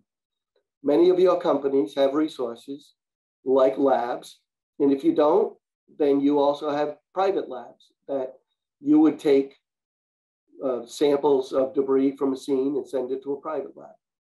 You can conduct interviews, especially the owner interview. Your policyholder, you're going to bring them in. Everybody has, I don't know how many people have actually read their insurance policy with all those pages behind the deck page, but there are a lot of things listed in the policy that said, if you filed a claim, you have to cooperate with an investigation into your claim. Generally, they have to comply. They don't have a choice. They have to do an examination under oath if the insurance company has requested one. You can interview other parties, employees, ex-wives, ex-business partners, vendors. So by conducting an investigation, by conducting interviews, by conducting an examination under oath, by examining records, again, in the policy, it states, person has to cooperate with an investigation. So if you ask for tax returns, which are very difficult for me to get, but they're a lot easier for you to get, then I'll talk about the arson immunity letter. But through the arson immunity letter process, I can in turn get those records. And that enhances my investigation. So we talked about interviews. And the most important interview would be the owner interview. Now I say the owner interview, so I'm gonna follow up real quick. Generally speaking, ATF, federal government, our nexus into an arson is interstate commerce. So if there is a commercial fire, a fire of a business, then typically that's our nexus in. Quite typically for a non-business fire, for a residential fire, a dumpster fire, a car fire, generally speaking, it would not be elevated to a federal case. Now, I have been involved in residential fires. I'm actually working 2 of them right now at the behest of a federal agent who's helping out a state and local fire marshal. So the work I'm doing will not support a federal case, but it will support a state and local prosecution. So I'm working with the local district attorney's office and a local fire marshal, helping the federal agent out to solve the financial issues, financial complexity of residential fire cases. But that's not normally what I do. Of the dozens of fires that I've worked, the vast majority have been commercial fires. So with that said, the owner interview is the most important thing that I can do, that our fire investigators can do, that you can do if you happen across a commercial fire. And you want to find out a lot of different things. But I would not suggest that you take out a notebook and start rattling off a bunch of questions. Instead, you want to engage your business owner into a conversation. How was business? Do you have any partners? How were you incorporated? What's your EIN? Ask them for your tax returns. Ask who the accountant is.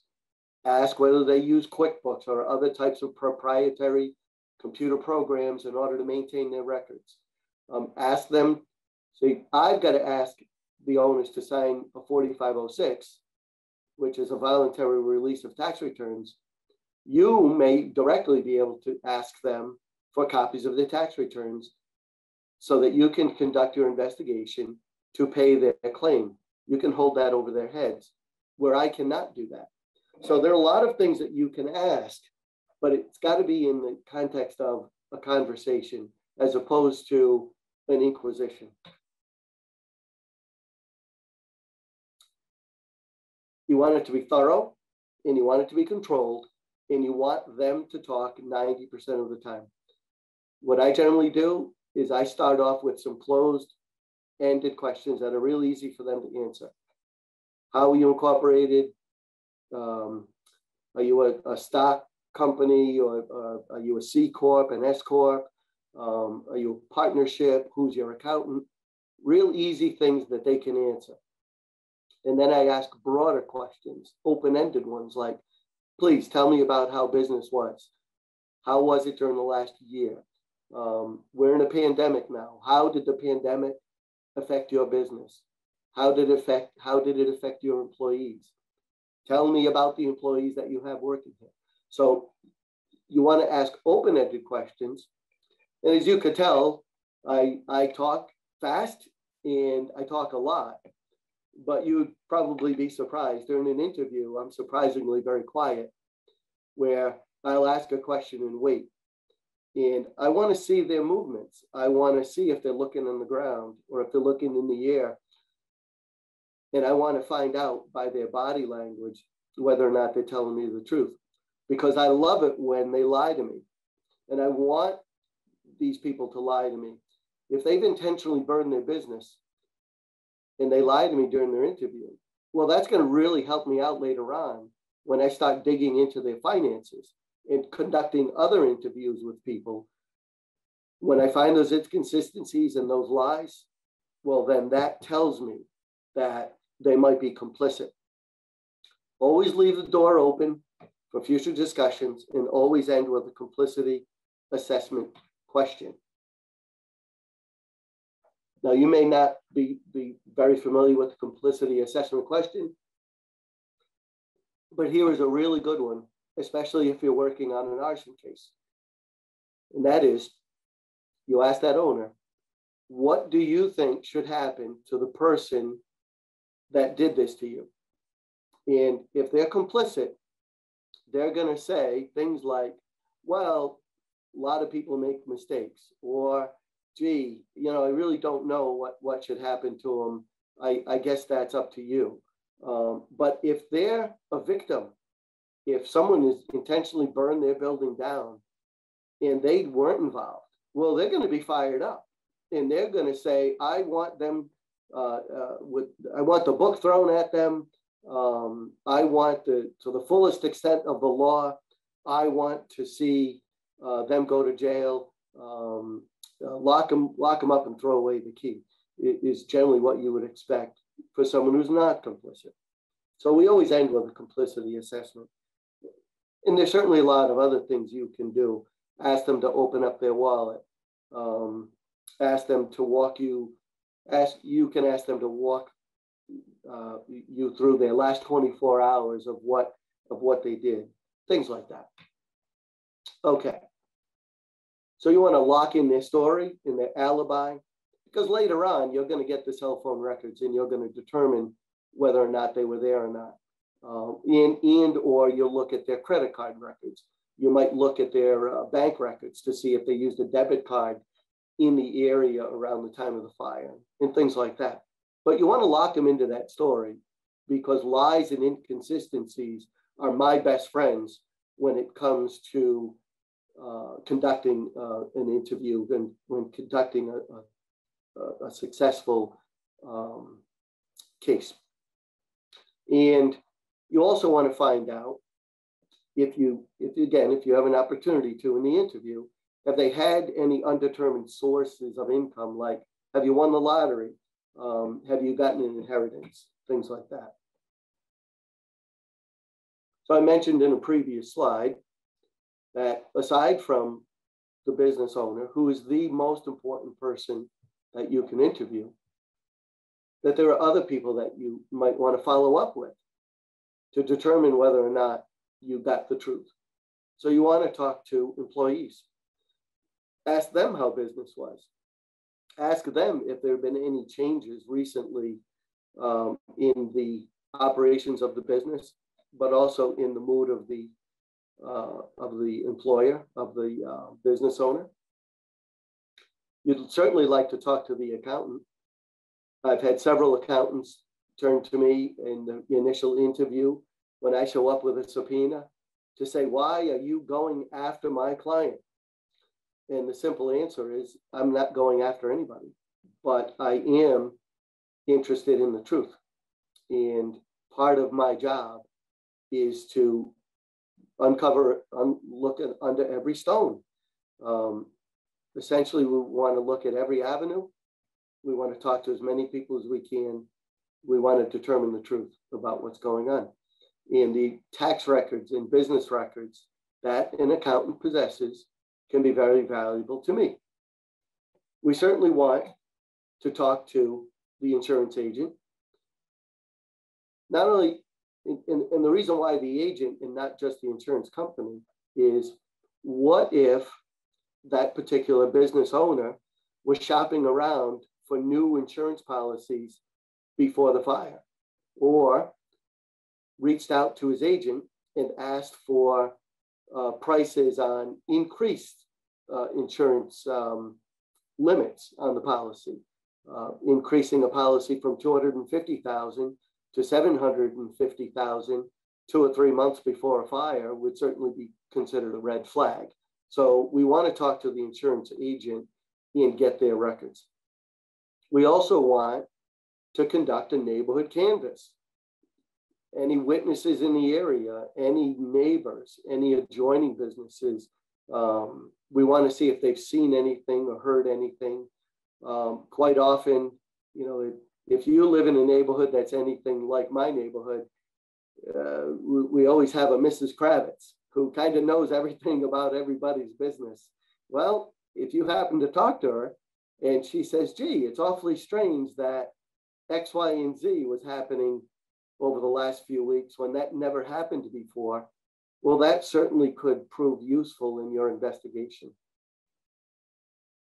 We also want to talk to vendors and suppliers.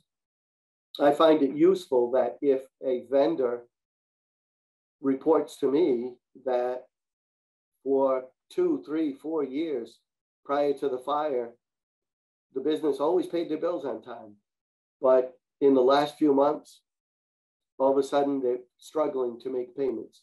Well, that's a red flag. That tells me that I need to dig into their accounts payables. And quite often, what I will do is reach out to the vendors and suppliers with confirmations to determine what is owed and how old that debt is that's owed to them. We also want to talk to bankers and creditors, and we want to determine whether or not loans have been applied for, whether new accounts have been applied for, and maybe they've been denied credit and other things. So there's plenty of people you can interview, but always interview exes, ex-wives, ex-business partners, etc. Especially if the breakup was not amicable. And quite often we find in businesses, breakups are unfortunately like marriages. When they break up, sometimes they're bitter. And we've had a lot of success with interviewing exes. We've gotten tremendous amount of information for our cases by doing that. So always keep in mind, if there's an ex, interview it.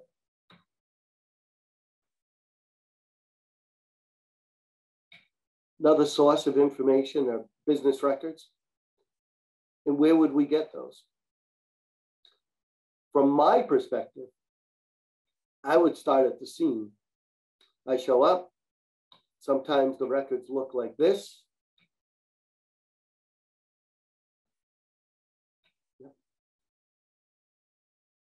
Sometimes they're wet. Sometimes they're dirty. Sometimes they're charred. But even from this charred block of records, I might be able to pull up an account number or a bank or a creditor. So I start at the scene if the scene is available for me to look at and dig. For you as investigators, if you are called to a fire scene and requested to help out, I don't know the rules, whether or not you can just go in and start taking things. I know that I cannot. I have to get a search warrant or a subpoena at the scene. It'd be a search warrant. And I come armed with a search warrant unless something is out in plain view, like things are on the desk here. And we've got some maintenance and repair records in that lower left-hand shot. And I've got a file cabinet. Well, the things that are out on the desk and I can look at and make notes of and take photos of, well, that's fair game. But if it's in a file cabinet, I need a warrant in order to get it. You probably need permission from your insured in order to open up that file cabinet, but you can certainly ask him to do that for you.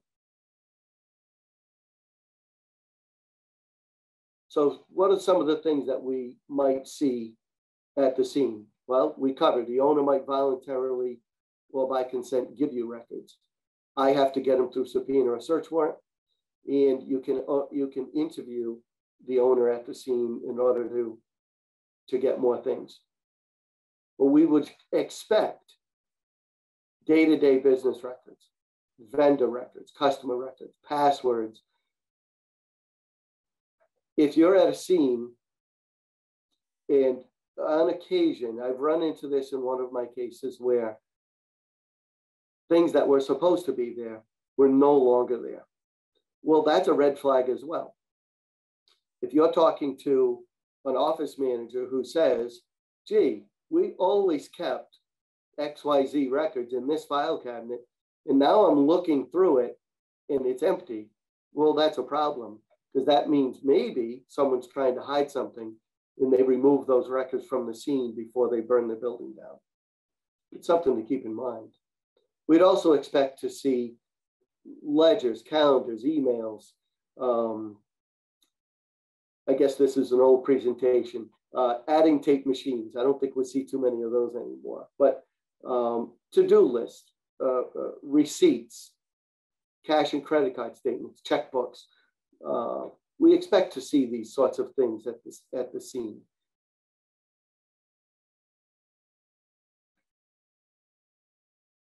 Okay. So, as a federal investigator, my goals of an investigation, of an arson investigation, are different than yours. My goal, if a business has been intentionally burned, my goal is to make sure that justice is served, that the person who's responsible for intentionally burning their building down gets prosecuted and either goes to jail, pays restitution, somehow pays for their crime. Your objectives are to make sure that due diligence is done when you're looking at a fire, and if it's determined that it's intentionally set and your insured was involved, that you won't pay out an insurance claim, that you'll be doing due diligence for your company. And ultimately, what I need to determine was what the financial condition of the business and the owners was at the time of the fire. And once we start digging, I mentioned this earlier, once we start digging into the finances of a business and a business owner, from a criminal standpoint, we're going to find other crimes in those business records. Maybe we'll find that they applied for a loan using a false tax return. That's bank fraud. The fact that they filed an insurance claim, and if the insurance claim was later determined to be false, that's wire fraud or mail fraud, depending on how they filed that insurance claim. There is no federal statute for insurance fraud. However, there are state and local statutes for insurance fraud. So by conducting my financial investigation, if I determine that it's arson, quite often I will also, by the very nature of arson, determine insurance fraud.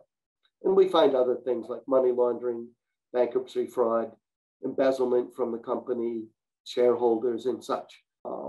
So I have to be cognizant of these things when I'm conducting my financial investigations. After the scene, and I mentioned, I like it when my investigators call me early, but sometimes they don't. Sometimes they call me months later. So what can I do? In all cases, whether they call me earlier or later, I can always do background and database searches. I can look at public records.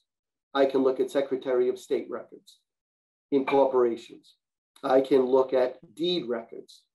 Deed records at the Registry of Deeds include when they bought the building, any liens, mortgages, and things like that. I can determine those in the first hour of going to the Registry of Deeds. I can get records through the arson immunity letter, grand jury subpoenas, ex parte orders. That's how I get federal tax returns. So it really helps me if you get those for me instead. And we can get search warrants or consents to search after the scene. And what types of database searches am I doing? Everyone does a Google search. There's so much information out there on the internet. The first place we start is the internet. Find out if any press has been written about a person, or if they have any public pages on Facebook and other things. So we're going to use the internet. I mentioned deeds. Registry of Deeds has a plethora of information on a building. Secretary of State's, CBRS. Now, that's something that you do not have access to. FinCEN, the financial, the IRS has a financial crimes bureau that retains records. I have access to that. So I want to find out if my perpetrator of this potential crime has any filings with FinCEN, with the IRS. So I will do a CBRS, Currency Banking Retrieval System query, and I will look for forms that have been filed there.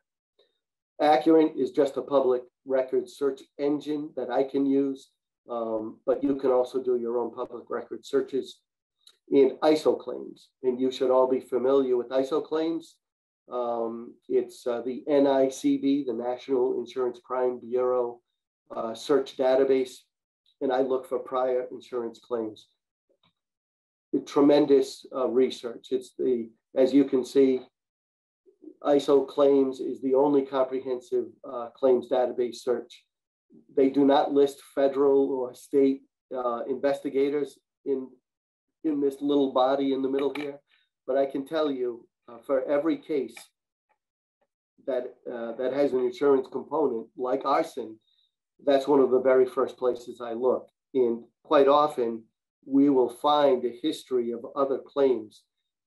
And what's very useful about that is once a person gets to know how the claim process works and they're more comfortable with filing a claim, the more likely it is that they'll file multiple claims.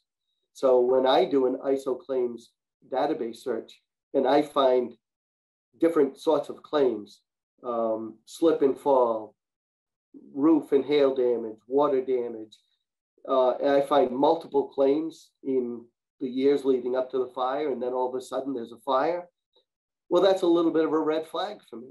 It tells me that the person I'm looking at knows the system, and maybe they're exploiting it. So I mentioned the arson immunity letter, and I have a link to one. I hope it works when I click it.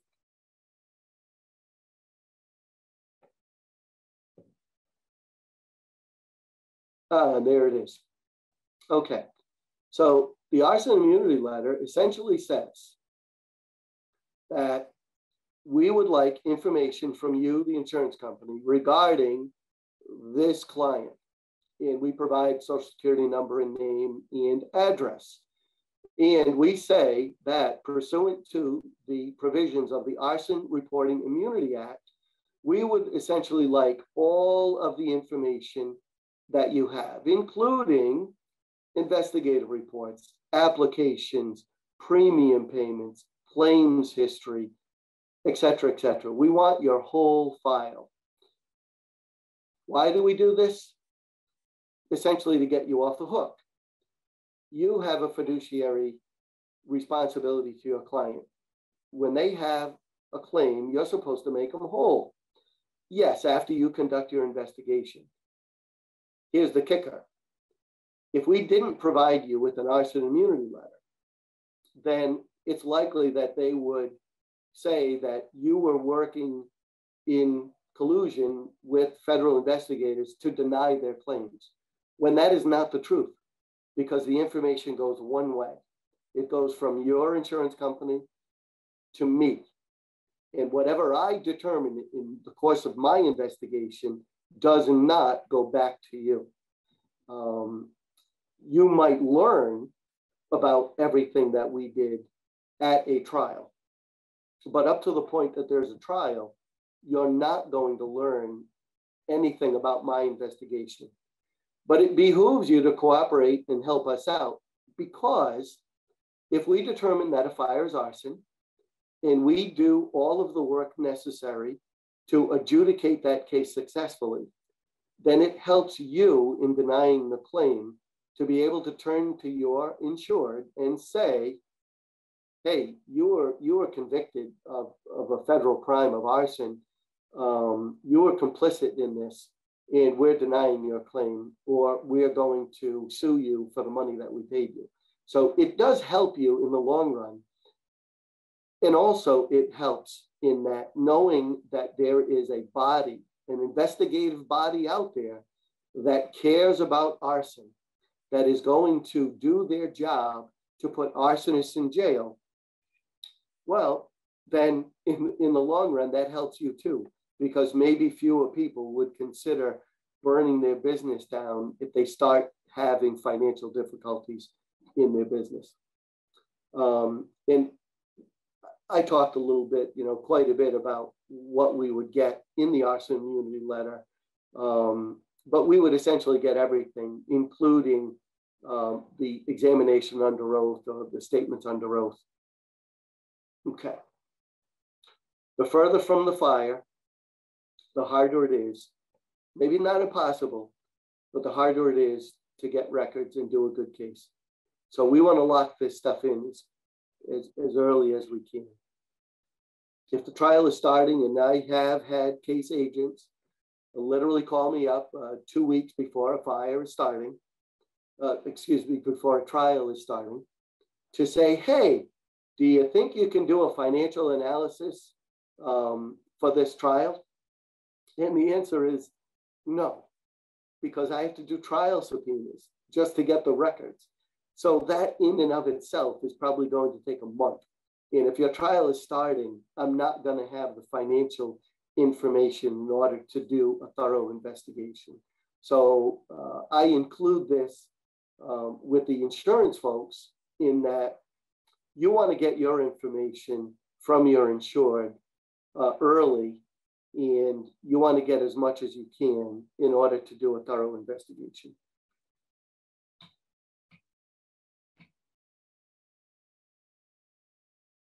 So I mentioned in one of my very early slides that there are several motives for crimes. We commonly see need, greed, and passion as broad categories of motives for crime. I would imagine, and this is difficult in an online setting, in a Zoom setting, to say, hey, raise of hands, but generally speaking, for arson, we're going to find that it's a motive of need. We're going to find that the business owner was having financial difficulties, couldn't pay his mortgage, couldn't pay his employees, couldn't pay his vendors, has a lot of debt, has a lot of bounce checks. We're going to find that they needed to burn their building because the business income wasn't sufficient to cover the business expenses. We find diminishing revenues in generally increasing expenses. So we see a crime of need. However, we can also find arson cases that are of the greed nature. One of my colleagues early in my career worked a great case where a building owner in the North End of Boston, if you've ever been to the North End, that's where all the great Italian restaurants are. It's the Little Italy section of Boston. And he had a business owner, a building owner, that had a Dunkin' Donuts in the main floor on the street level in 3 apartments above. But he likened himself to be a real estate mogul, and he wanted Dunkin' Donuts to break the lease and get out so that he could expand his building up several stories. I think he wanted to go up 3 or 4 more stories, widen his building a little bit, have some mixed use and apartments and other things in there.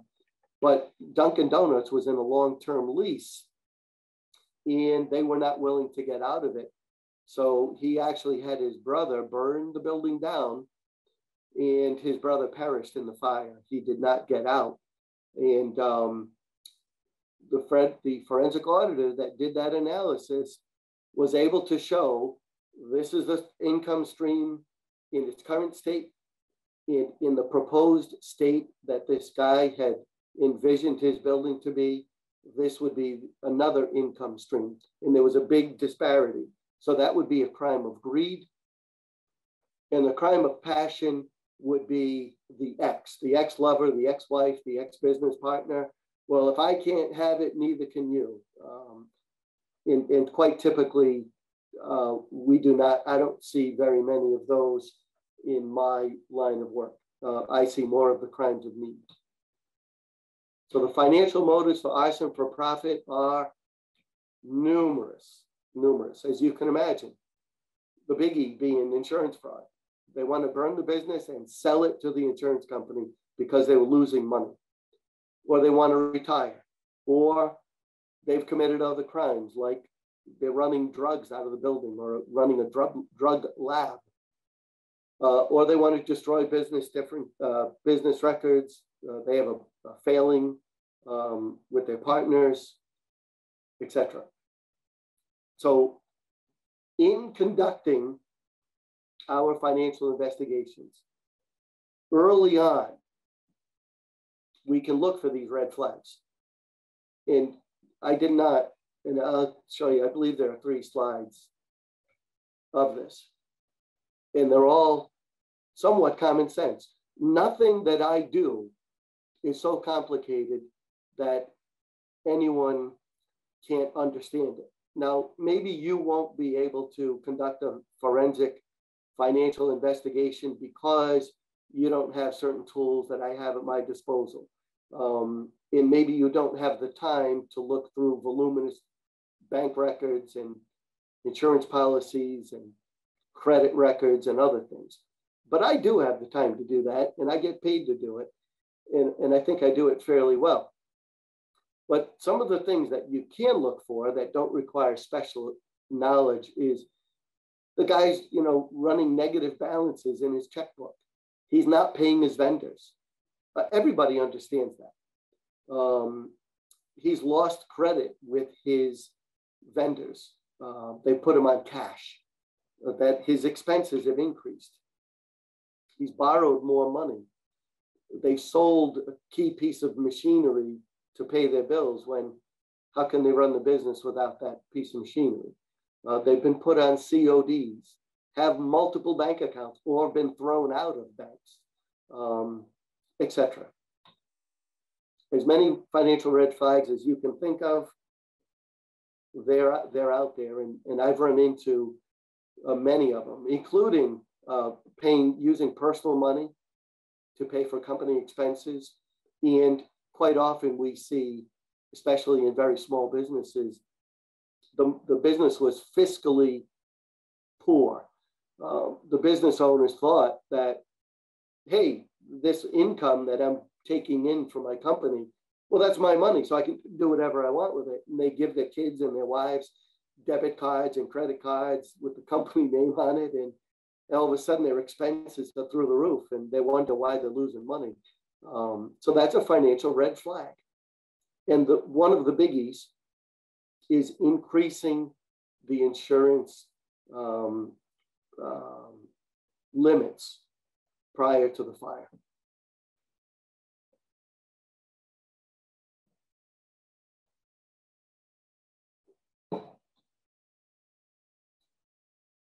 So, what do I need for a successful arson prosecution? Well, I have to gather the evidence, and we talked about that. And then I have to analyze it and summarize it, which I will show you in some case studies. Once I analyze it and summarize it, I've got to be able to communicate that. But I can't communicate it in such a manner that anyone can't understand, because there are not a lot of accountants that are going to be on the grand juries and on the trial juries. They're more likely going to be average, everyday, folks that, work in bakeries, that are, secretaries, and they're nurses and other non-financial professionals. So if I cannot communicate that information to them, then it's essentially useless. I don't want to see blank faces. I want to see the aha moment where they're looking at my slides and say, that's why he burned the building down, because he was losing money and his expenses were through the roof.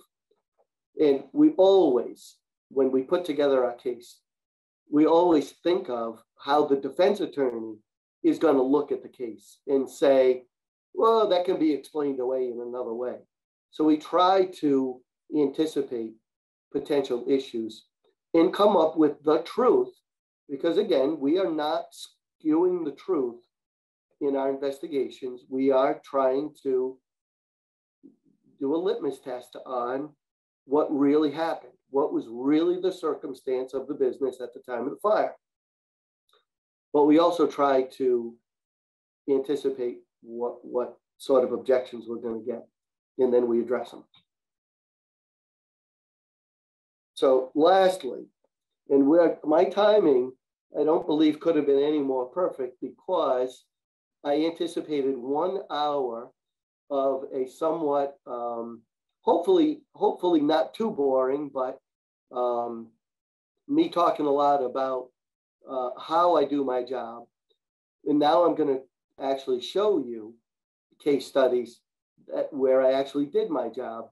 And I'm hoping that that aha moment comes for all of you where, yeah, that makes sense.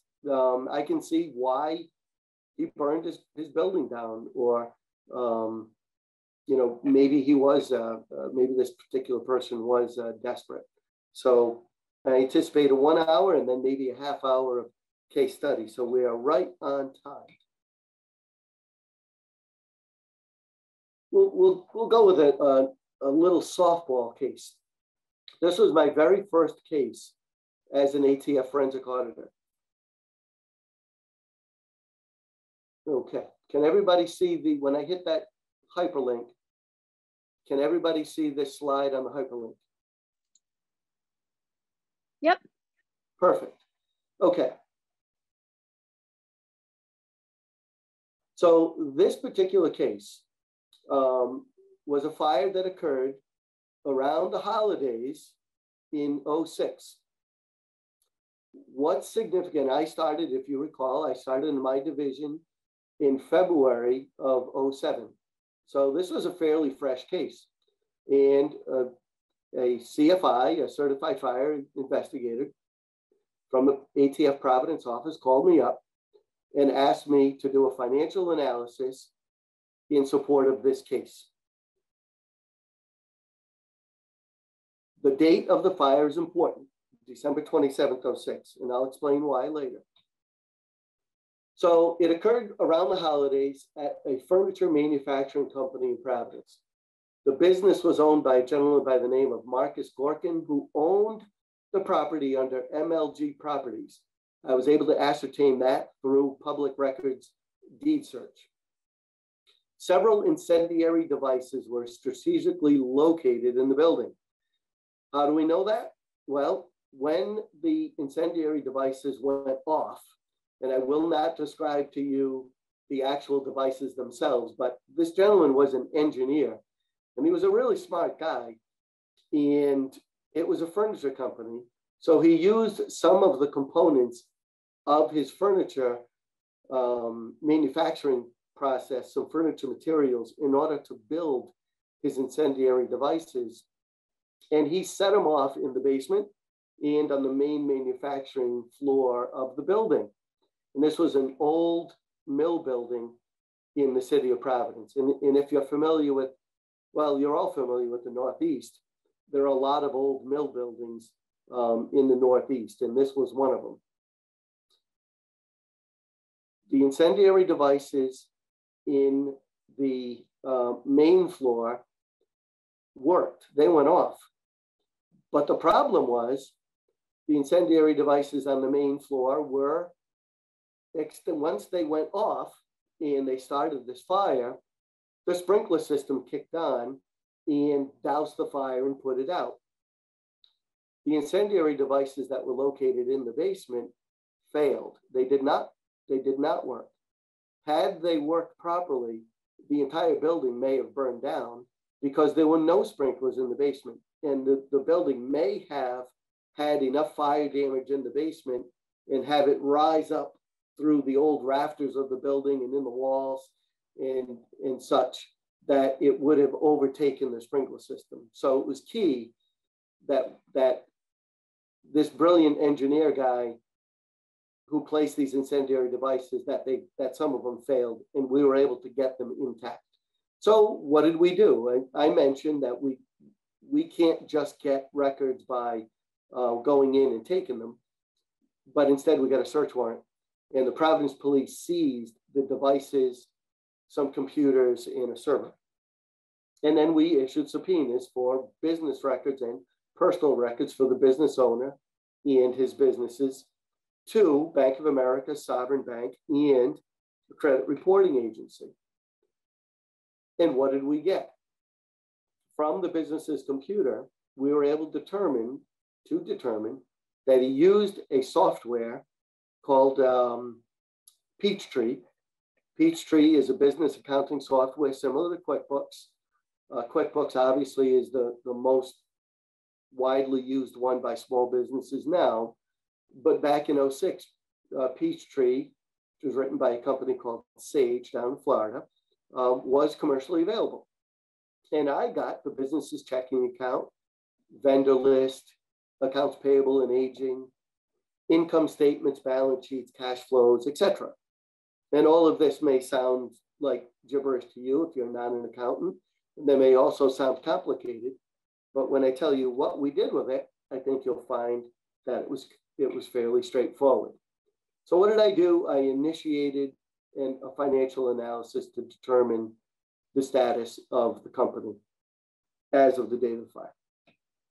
And what I found in those records, the Bank of America records, and in the Peachtree accounting records, was that he had overdraft and non-sufficient funds as evidenced in his Bank of America business checking account ending in 8996. Why is that important? Well, because one, it shows me that he began to bounce checks and have overdrafts in 2005. Those increased in 2006. They totaled $35,000. Now, please keep in mind, these are not the actual items that the check amounts that were bounced or the overdraft amounts. These are the fees that the bank charged. So at $35 a pop, you can imagine just how many checks and non-sufficient funds this particular account experienced in a 2-year period. And it's trend-worthy. We also see the same exact thing in the Sovereign Bank account, that in 2005, he started to have financial difficulties, and in 2006, it increased with more bounce checks and insufficient funds. And again, these are fees, not amounts of the items. We also looked at, in the Sage accounting records that we looked at, in the electronic accounting records from Peachtree, we looked at the aged payables. And immediately it told a story. Of the 700 and change in outstanding payables that he owed his vendors, the vast majority of it, 633,000, was past 90 days due. So what did I do with that? In and of itself, that's evidence, but it's not good enough evidence to go to court with. They could easily say, and where I mentioned earlier, we have to anticipate what a defense attorney might say. The defense attorney might very well say, that was the person that did the data entry. They only put in when the bills were due, but when they were paid, they never took them out. They never moved them to the other side of the ledger. I anticipated that. I anticipated them to say it was clerical or timing. So what did I do? I sent out confirmations to all of the vendors. essentially what you would do is interview the vendors. But I sent them letters that said, hey, I am an ATF forensic auditor, and I would like to know how much money Divine Furniture Manufacturing owes you in the age of your receivable, and whether you have taken any collections action against the company. And I immediately started to get phone calls from the major vendors, from the wood suppliers and the furniture component suppliers. And one attorney called, and their client was owed over $100,000. And he said, that guy's a deadbeat. He's owed us money for months. We have sent we've sent collection agencies after him, dunning notices, and we're about to take him to court. And oh, and by the way, do you know he burned his building down? And he said to me, if you need anybody to testify, my client will gladly testify.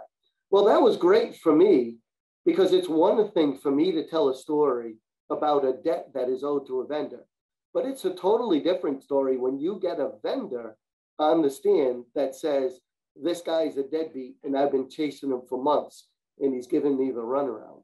So by doing my job, I was able to produce a better case. I was able to determine through the business records that he was down about $1 million from 05 to 06 in revenues. The nice thing when we saw that date, that important date of December 27th, well, that was December 27th, 06. And he worked on a calendar year, not a fiscal year. So these are really true numbers. A defense attorney won't turn around and say, well, that was only a partial year. No, it was a full year. And that's the calendar year method that you used in the books, in the bookkeeping, and in filing your taxes. So that helped me a lot. And what do you think that Mr. Gorkin said in his initial interview? He said, business was great. We're going to have one of our best years ever. Really? Because you're down $1 million. That's a red flag. And he lied to us. So we got a double bonus. It was great. He also took out a line of credit 5 months before the fire.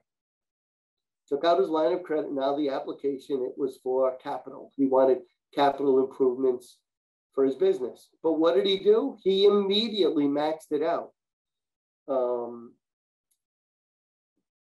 Let's see, is that in there? Okay, by August. So he took it out July 27th. And by the first week in August, it is in there, August 2nd. So just a few days later, it was already maxed out. And with his interest, it was already over the 100,000. And by the time of the fire, he had only paid it down by about $1,000. So he had made minimal payments on this line of credit. That was supposed to be for a capital infusion to his company. So in summary, he had all these overdraft fees. He owed his vendors. He had declining sales. He took out a big line of credit.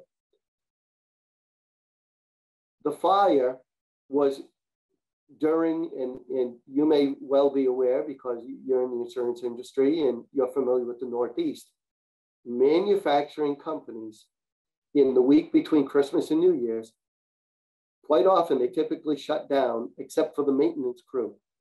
Maintenance will maintain the buildings and the machinery during the week between Christmas and New Year's. And also they take a summer shutdown for the 4th of July. And they send their staff home for their 2 weeks of vacation during those 2 weeks. Why was that important? Because he planned his fire so that no one would be there, so that the only people that might happen upon it are his maintenance people. And that is exactly what happened. When his maintenance foreman showed up on the morning of, let's see, it would have been December 28th, he showed up in the morning and opened the door, and there was water piling out of the business. So he went in and saw that it potentially might have been a fire. So he called 911. Fire department came, immediately saw the incendiary devices, and called the police department. When Mr. Gorkin showed up for his initial interview, he was asked, to voluntarily open up his van doors. And when he did, the components of the incendiary devices were in his van. When he was asked to open his wallet, he voluntarily complied. And he had a Sonatrol card in his wallet that was not his, but it was of the person that last accessed that building. He went to one of his maintenance people and said that he lost his card and he needed his during the week shutdown. And the last bit of information was this guy was in his late 60s and potentially was looking to retire from the business. His son and another business partner were looking to go in a different direction. And he didn't want to go in that direction and instead wanted to retire. So there were a lot of different circumstances that occurred with this case, but it was a really good first case for me to cut my teeth on because it wasn't overly complicated and anybody could see based on these records and based on the analysis that this fire was intentionally set.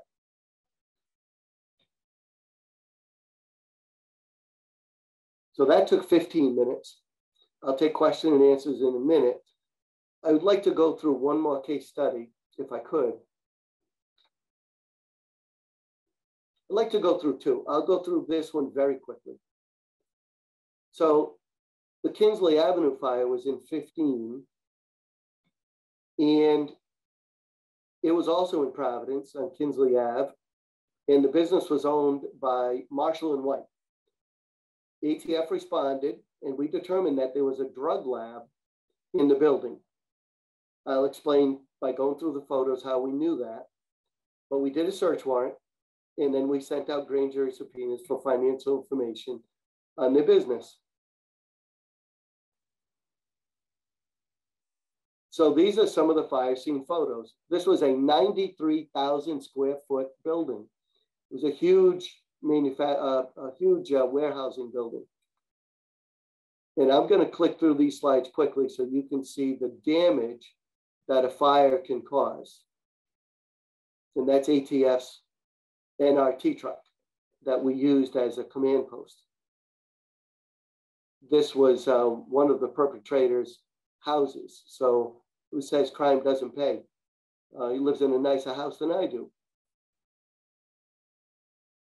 And there's me. And we dug the scene. There's my finger. And this was a camper that was in the fire. So we were fearful that someone was living in the camper and died. So we did send a cadaver dog through and also a canine for incendiary liquids. This was the remnants of a Corvette. Is ATF working in conjunction, partnership with the Providence Arson Squad. Sean Reddy is the arson expert in Providence at the time, who is now working in the insurance industry as a private arson investigator. And yes, ATF auditors get dirty and we look at records on the scene. And I did have a search warrant in order to do this digging and get these records. And I do get dirty on occasion, which not often, but I like doing it. And it makes me feel like I'm part of the team. Again, we take that teamwork approach. And this is Jim Hartman, who is a very talented CFI, certified fire examiner for ATF. And you can see these tanks, which control butane. Butane hash oil is made, and I'll go through this very quickly. Essentially, you take all of the trim products from marijuana plants, like the stems and stalks that you can't smoke or turn into a digestible marijuana plant, but you take that trim and you stuff it into a tube and you filter, and whoever would have ever thought of doing this is beyond my comprehension, but you filter butane through it, and then you bake it off in an electric oven And what you get in the end is a resin called butane hash oil, which is very highly, it's got a very high percentage of THC, the hallucinogenic component in marijuana. And you can ingest that, and you can smoke it, and you can bake it into your edibles, and it's very pure THC.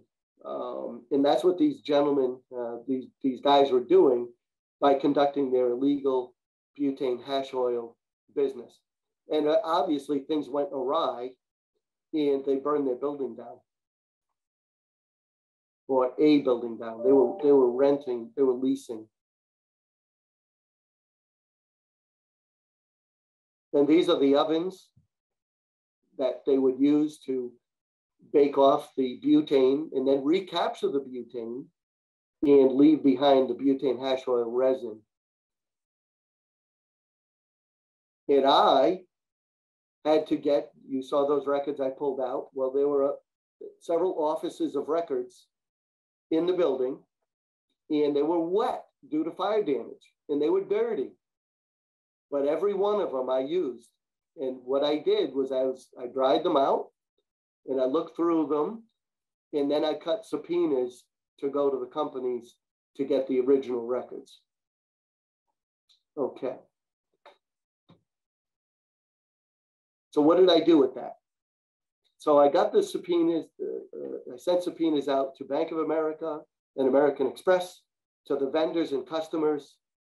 I got bank statements, Amex statements, vendor purchases, sales data from customers, and ultimately I wanted to quantify the sales and profit from the butane hash, from the butane hash oil business, and also prove money laundering.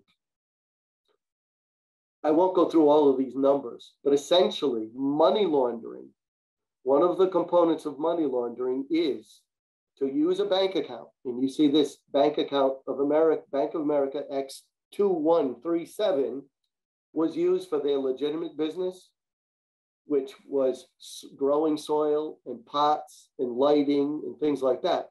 But they also used it to sell butane hash oil, to purchase the trim components, to purchase the welding supply items and the tanks and the ovens. Across International sold them the ovens. Prax Air and Cranston Weldon sold them butane. So they were used in furtherance of the crime. Ultimately, White pled guilty to endangering human life while manufacturing a controlled substance, and Marshall pleaded guilty to money laundering. So sometimes when you start working on a case, you just kind of never know where it's going to go. But it was a very interesting case. Ultimately, I don't know if an insurance payment was made because they leased the building, and they leased the building from a prominent Providence attorney. And I don't know if the claim was paid, and that's a story for another day. But I do know that if they had a contents claim or a renter's claim, it probably wouldn't have been paid based on their guilty pleas. Okay, and the last case study that I think is particularly interesting, and it's an interesting story, is this one. And I know I'm going fast, but I'm hoping that this helps. Oh, so now we've got a pop-up quiz. What kind of letter would you get from us so that I can get information from you so that your company wouldn't get sued by your insured?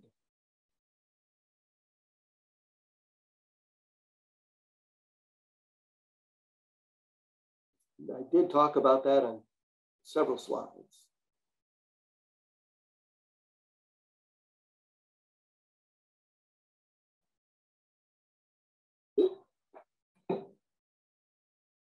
Okay, so Mr. Carmu. Mr. Carmu is a kind of a sad story. He migrated to the United States from Liberia And as you're aware, Liberia is having a massive civil war, and it's a very dangerous place to be and to live. And Mr. Carmu came to the United States in search of a better life. One of the things that he did was he purchased a tenement home. So you might be wondering, hey, it's a house. Why did ATF get involved? Well, he collected rents, and therefore it was a business to which he filed a Schedule E income from rental properties on his federal tax return. That gives me federal nexus into an arson at a residential building. And it was multiple apartments. But typically, what we would say in Rhode Island, you've got a trideca, apartment number 31, 32, and 33 on either street in Providence. If you've got a business building owner that rents those out, then there is a federal nexus for me to work the case. So multiple family home, a trideca in Providence, owned by Mr. Carmo, and the Providence Fire Department and ATF determined that it was in fact arson. So we sent out grand jury subpoenas to get records for himself personally and for his business. He owned a trucking business. That's important, and I'll cover the trucking business in a moment. So we sent the subpoenas out, and we got records from Bank of America and from his tax preparer, from a credit reporting agency, and from the Rhode Island Division of Taxation. And what did we get? Account statements, mortgage information, payment history. From his tax preparer, we got tax returns. We got electronic information from his QuickBooks records that he maintained. We got a credit report, and we got a state tax returns. We were not able, in the time that we worked the case, to get federal tax returns. Everybody thinks that the whole big force of the federal government is coming down on you if ATF were to investigate you for a crime, when in reality, it's really just probably me and maybe another investigator. And I don't have a magic wand that I can wave and find out where you bank and find out your tax return information. I have to jump through major hoops to get it. The Bank Secrecy Act does not mean that your personal and business finances are not secret to the government, when in fact they really are. And it does take hoops for me to get those. And I'm certainly willing to do those. But in some cases, getting tax returns is very difficult. So I like to get them through you. Okay, I digress. Back to the QuickBooks, we got financial information on the trucking company, financial statements, general ledgers, and tax information. And for public records, we always do public records because the deeds tell a big story. We learned about his mortgages in the deed records, liens that were put on the property, violations that the property had. And those are red flags, right? You have a property that's in distress. Maybe he would want to get rid of it because he doesn't want to make the renovations to make that property inhabitable. He'd rather the insurance company buy it from him. Make it your problem. And from Allstate Insurance, I got deck pages and premium information. And I did get the coverages and policies. So I initiated a financial investigation. And what I learned,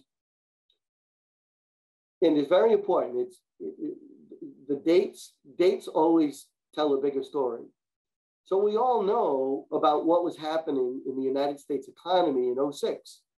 Housing prices were skyrocketing. Everybody was upgrading. Mortgages were being given out like, free candy.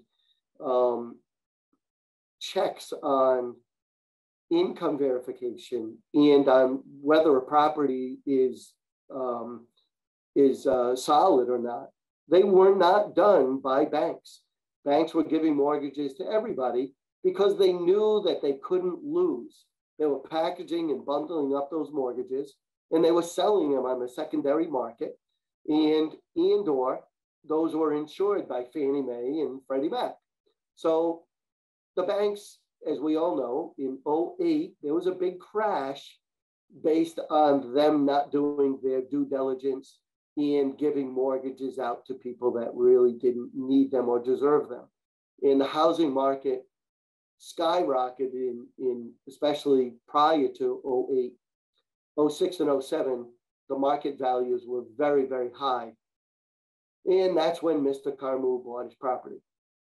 So he couldn't get, and even in that market, the guy he bought it from, Mr. Santa, wanted 250, and Carmu only qualified for 200. So the previous owner held 50 grand of a mortgage. Ultimately, a couple of years later, less than 3 years later, it was refinanced through an FHA loan through a company called Taylor, Bean and Whitaker. Didn't matter to them. They were just going to turn around and flip the mortgage to Bank of America anyway. And I see Sarah popped up. Sarah, I promise I'll be real quick, maybe 1 more minute. Is that okay? Oh, we want to hear the rest of the story. All right, fair enough. So what's important about an FHA loan? Well, an FHA loan is backed by, not me, but by the government. It's a federal housing authority loan. So it's important for the story. Going through the story quicker. In doing a deed search, public records, anybody can do this, I found violations for things like mice, poor electricity, debris, broken glass, etc., etc. The place was a crap hole. He lived on the 3rd floor. Tenants lived on the 2nd floor, and the 1st floor was not inhabitable due to electricity and mice and things like that. Why is this important? It's important because when Mr. Carmu hired someone to burn his building down, he had no regard for the 5 children that were sleeping on the 2nd floor when this fire occurred at about 2 o'clock in the morning, when he paid somebody to set it. So I take these things rather personally. You're going to burn a building down. It's one thing to defraud an insurance company and to cause me to have increased insurance rates and be a fraudster. That's bad enough. But you want to light a fire when there are 5 children sleeping on the 2nd floor. That makes you a particularly bad person. So I get fired up when I work cases like this, because this is a particularly egregious incident. Providence Fire Department did a wonderful job of getting everybody out safely and extinguishing the fire. But can you imagine if those children had perished? This guy not only would be facing federal arson charges, but also murder charges. So get back to the financial analysis. He had non-sufficient fund fees. We always see them. His bank account was forced closed just months before the fire. He had utilized 4 debit cards in the course of doing his business. So I was able to track his movements where he was. He was actually claiming unemployment when he was driving his truck across the country. I could show him in Pennsylvania and in Oklahoma and in Texas, based on his credit card records, while he's collecting uninsurance fraud. Prior to the trial, he pled guilty to the uninsurance fraud, to the unemployment insurance fraud, because he knew he couldn't wiggle off that worm off the hook. Okay, the bank account. Debits and credits are about the same. No transactions months before the fire, and he had $1.80 in his account. In his savings account, he had $81. So this guy had $82 to his name. He was broke. And his apartment, his business wasn't doing well. The principal balance on the loan was $213,000. He missed 20 payments. Again, big red flag. If you're not paying your mortgage, banks don't like that. And that tells me you're 20 months in arrears. His last payment was a year before the fire. I said that FHA, why is it important? Here's why. Because the bank continued to pay Allstate for the insurance premiums, because they knew that they were going to be made whole by the federal government with that mortgage insurance program money from the FHA. So Bank of America gladly paid the taxes, gladly paid the FHA mortgage insurance, gladly paid Allstate for the hazard insurance. And why? They knew that it was backed. They paid it to the tune of $11,000 that he was in arrears on. And that's just the escrow account, not including the 20 missed payments. Why is it important that on August 13th, they made that payment? Because in his interview, he said, I'm not even insured. Well, we know he lied, because they sent him a certified letter. Bank of America sent him a letter saying, we've just paid your hazard insurance payment for $3,200 to Allstate so that the property is insured to protect our interests. And they sent it certified. So we knew that he knew that he was insured. So he lied to us. So we love it when they lie to us. And let's see, we had late charges reversed and principal balance really never went down. But here's the crux of the thing. We knew that he had an insurance policy that he owed the bank $230 some odd thousand, but he was insured for $725,000 plus another $290 for personal property, another $72 for other structures. So he had essentially $1 million policy, and he was they were only going to pay the insurance company, the bank. They were only going to pay the bank the $230,000 balance, to which he probably thought that he was going to get the difference. He was going to get $500,000 or more from burning this building down. So he had $500,000 reasons to burn it down. That's just a summary. We had all kinds of other things. I looked at the tax returns. We see real estate rental income, line 17. He was losing $10,000 a year on that house, so he wanted it gone. He was a deadbeat dad. He wasn't paying child support in 2 states, but they wouldn't let me talk about that at trial because that would make him out like a bad guy. Like burning a building down with 5 children sleeping in it doesn't make you a bad guy, but they wouldn't let me introduce that evidence at trial. And you're gonna love this. He paid the guy to burn his building down and wrote it off on his as a business expense. And I found the checks in his QuickBooks records with payments of $9,500 going to the arsonist. So he ended up getting, in this where I talk about why we do financial investigations in support of criminal investigations. He got 5 years for arson, 844I. He got 10 years for committing a felony using fire. He got 1 year for mail fraud and 1 year for wire fraud. He got 17 years in federal prison for his crimes. Quite frankly, I don't think that's enough based on what he did and what potentially could have happened.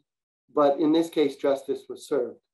And I'm going to end my presentation with that case because the other ones will take more time. And this is me in my youth when I first started with ATF back in August of 2004 at my basic training. And thank you so much for your time. I hope this wasn't boring. I hope you found, even if you only picked up a few things that you can use in your careers, I hope it was helpful. And thank you so much for listening to me for the last hour and 40 minutes. Well, Tom, thank you so much. It was absolutely fascinating. And I was actually hoping you'd be able to do a few more cases, but maybe you'll come back again and tell us about some more. That one looks really scary. Okay, so that's it for today for our first and last, I hope, annual virtual PAMIC Claim Summit. So we're going to reconvene tomorrow morning at 10 o'clock with a presentation on social inflation, a very concerning topic. And we have some wonderful experts to help us through that. But thank you very much for tuning in. And I look forward to you know, tomorrow's presentation. And thanks a million again, Tom. That was really wonderful. Thank you for having me. Have a good evening, everyone. You too. Thank you. Bye-bye.